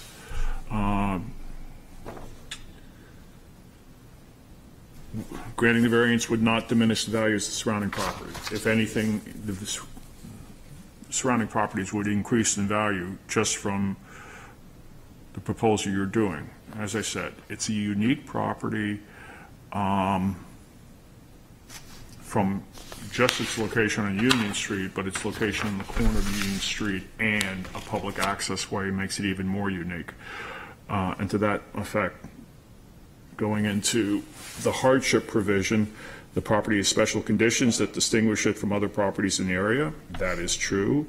Owing to these special conditions, fair and substantial relationship does not exist between the general public purposes of the ordinance provisions and the specific application of that provision to the property. And the proposed use is a reasonable one. I agree, it is, and I believe that that hardship does exist because of the special conditions of this house. And any additions to that? I would just add that with regard to observing the spirit of the ordinance, the purpose of general residence C is for single-family, two-family, multifamily dwellings, et cetera, and there's nothing about this plan that diminishes the suitability of the property to meet that purpose, and therefore it does comply with that requirement. And with regard to special conditions of the property already has zero clearance all the way up the outline of the building along Coffin Street. And the only other thing I would add is if you find some General Motors blue paint on your little chain link fence post, can you please return it to me? I appreciate that. It is not an alley that's suitable for my vehicle. That's it. Are there any other additions? Or requests? Mr. Ram?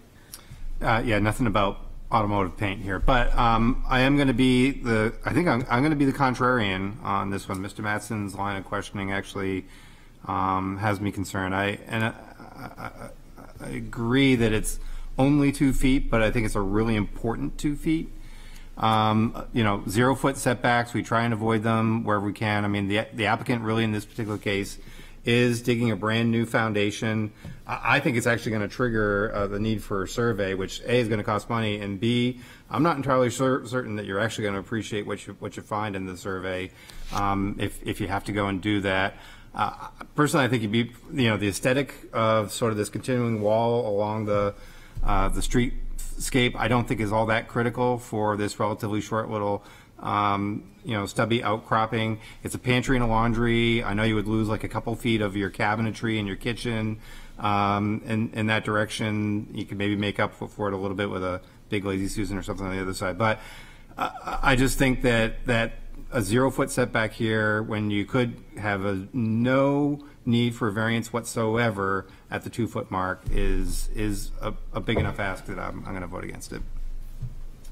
Okay. Any other comments, questions? All right.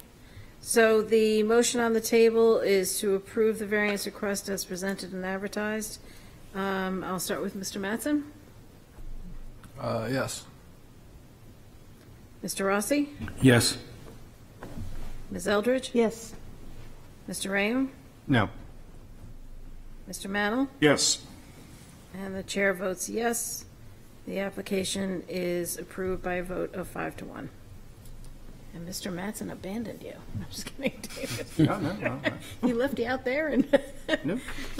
All right. All right. So the next application, the next and final application is 4446 Rockingham Street. Mr. Rayum is recusing himself from this application. There are other hardships. Well, he's gathering himself up. So the request of Linda J. Mayran for property located at 4446 Rockingham Street, whereas relief is needed for an after-the-fact variance for rear deck expansion and stairs, which requires the following. 1, variances from section 10.521 to allow A, an 8-foot side yard where 10 feet is required, and B, 46% building coverage where 35% is the maximum allowed. 2, a variance from section 10.321 to allow a non-conforming building or structure to be extended, reconstructed, or enlarged without conforming to the requirements of the ordinance. Said property is located on Assessor Map 144, Lot 14, and lies within the General Residence C District. And who's speaking to this application? Thank you, Board. My name is Brian Barrington of the Coolidge Law Firm. I spent 10 years as city attorney for the city of Somersworth, so I apologize that my request for finding of facts follows the Somersworth order instead of your order, but I'll relay that over to your order. Linda Mayran purchased this property in 1994. This property was built in 1830. So the size of the structure, the setbacks, you'll notice that there's 0 setbacks on either side. And all we're talking about is a back porch. The back porch is necessary because the way the slope of the property goes away from the building, and there has to be ingress and egress to the back of the property for life and safety code reasons.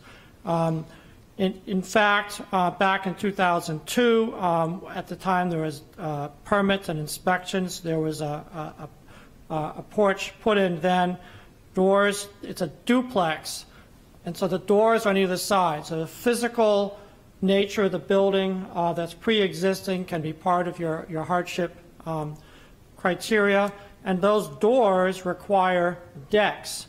Those decks must be big enough for life and safety code access so that the doors can swing open, especially if there's a fire and emergency. Also, the deck has to be big enough so in case there's any handicapped person living within the property that needs a wheelchair or a walker, they can't just have a door bounce against the banister. When you look at the pictures, you can see that it's very modest. These 2 doors on either side are pre-existing. The setbacks are really inconsequential. The lawn is actually fairly big compared to the ones we've seen, but next to the city parking lot, when you look at this sketch, the one that's yellow, the city parking lot, it's 8 feet instead of 10 feet, but it's 8 feet to a city parking lot. So you're not talking about the porch being closer to a neighbor that's going to cause any aggravation. And then it's 13 feet on the other side. In terms of the size of the porch and the coverage, when you look at the picture, you see there's still an awful lot of backyard. So we're not talking like we heard earlier where almost the entire backyard is being filled up with a porch. So let's go to the exact findings that are required. So my number 2 is your number 1. Granting the variance will not be contrary to the public interest. The public interest for side lot setback is to protect the abutter, to give air and space, as we've talked about. Here you have a parking lot.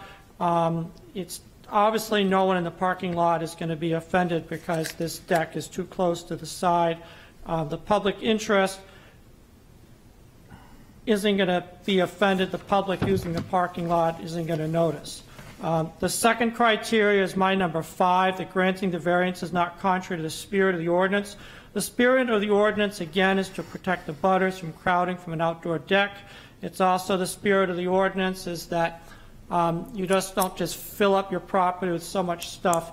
I think we've all seen that it's very fashionable now to have some decks, and some of these decks seem to be the size of a football field coming out from the back of the house. This deck is proportionate to the size of the house, it's proportionate to the exits, and it's proportionate to what's required in order to have fair and safe access from the building. The third criterion of substantial justice. Justice would be allowed to allow this to be there. The renovation plans were approved by the city. This technicality was only discovered at the end of a 2-year renovation process. She spent 2 years trying to get this one unit renovated, and then someone really as a complete afterthought did some math and figured, oh, you're off by 2%. But the layout of the decks is related to the doors is related to the building is a duplex, and it's necessary. The unnecessary hardship is owing to the special conditions of the property. The Supreme Court has ruled if there's no fair and substantial relationship between the general public purpose and the ordinance and the specific. The ordinance indicates that the general public purpose is to protect the abutters, but there's no abutter impact. The proposed use is a reasonable one, the rear of the buildings. Reasonableness is something that goes through all the law. Reasonable is defined simply as you have to have a reason. You have to have a reason for why you're doing what you're doing. What you're doing is because it's a duplex, it has 2 exits, and the deck must be wide enough and deep enough to allow access and egress. So the unnecessary hardship is owing to special conditions of the property. The special conditions are the way this 1830, by the way, that was 1830s when this was built, has been, and it has to be big enough to accommodate it. And we feel, and in terms of number 4, which is my number 1, we don't see any effect on the abutting properties, because the only abutting property that's affected by the deck is the parking lot. Thank you. Any questions for this? Just one quick question. Could you run that by me again? How did it turn out to be an after-the-fact variance request? Clarify that, so there's no mistake. Sorry. This is Linda Mayran. Hi. Linda Mayran, owner of the property. I'm going to say around 2002, and I'm not absolutely sure about that time frame, there was some taking down of horsehair plaster, putting up sheetrock between the 2 common units. There was I can tell you what I can remember. There were discussions with one of the city inspectors. I was trying to find his business card. I couldn't. Very helpful, explained the fire rated, the 1-hour fire rated sheetrock that needed to be up. And we had expanded the deck and moved the back door at that time. I had mistakenly, and this is ultimately on me, and I take full responsibility, I had given the card to the contractor. I thought the paperwork was done for the permitting. And when we started this process 2 years ago with the renovation of 46 Rockingham Street, it was discovered that the 4-foot extension of the back deck that happened around 2002, there's no paperwork to it. I don't have it. The city doesn't have it. All I have is the business card, which I can't even find that at this point. So that's why it's an after the fact. So again, my apologies. Thank you. Any other questions from the board? Okay. Thank you very much. And thank you for staying so late. There's no one here, but I will open the public hearing if there's anyone here to speak to for or against the application. No one's here. Is there anyone on Zoom? Just us. Just us. No one speak. No. So I will close the public hearing, and I will ask for the board's discussion or a motion. I move to approve the variance as submitted and advertised. And do I hear a second? I'll second. Second by Ms. Eldridge. Mr. Rossi, your motion? Should have gone to sleep last night. Yeah. I'm trying to even scratch my head about what relevant fact would apply to diminishing or sorry. Want me to do this? Yeah, go ahead. Did you second this one? I did second. Okay, yes. I am never seconding one of your motions. I'm sorry. I am so tired. Don't hold it against me. Granting the variance would not be contrary to the public interest, and it would observe the spirit of the ordinance. You know, the deck needs to be there. The doors are up high. If this person wants to leave her house, she needs to build a deck. And we're only talking about a 2% increase in the building coverage. I can't see how this would be contrary to the public interest. And it's also behind the house. It's behind the, right. It is covering the lot more, but it is not taking up a huge part of the lot. There's The public plenty won't of have any open interest. space, and the neighbor is the parking garage. Do you want to do this? It's not your motion, Mr. Meadow. Granting the variance would do substantial justice. Clearly, the deck is an essential part of the structure, and the size of the deck, a smaller deck will not allow for safety concerns. Granting the variance will not diminish the values of surrounding properties. The deck has been there, and there is no reason why anyone would think that this would take away. Literal enforcement of the provisions of the ordinance would result in an unnecessary hardship. 2% is a very slight change to the property coverage, and the size of the decks are necessary to the safety of the residents of the building.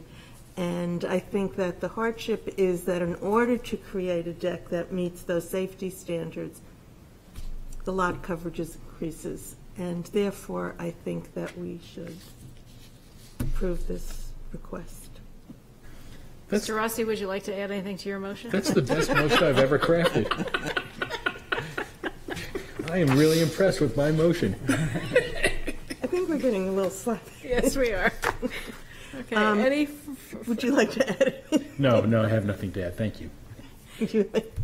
Any further consideration or discussion?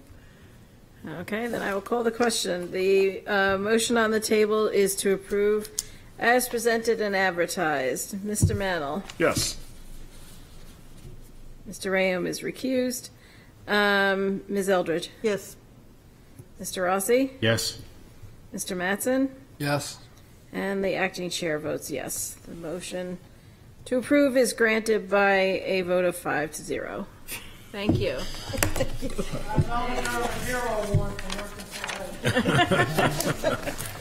Thank you. Tell somebody. So anyway, our business is conducted. Yeah. So I would just need a motion to adjourn. So moved. So moved. Second. Okay. All in favor?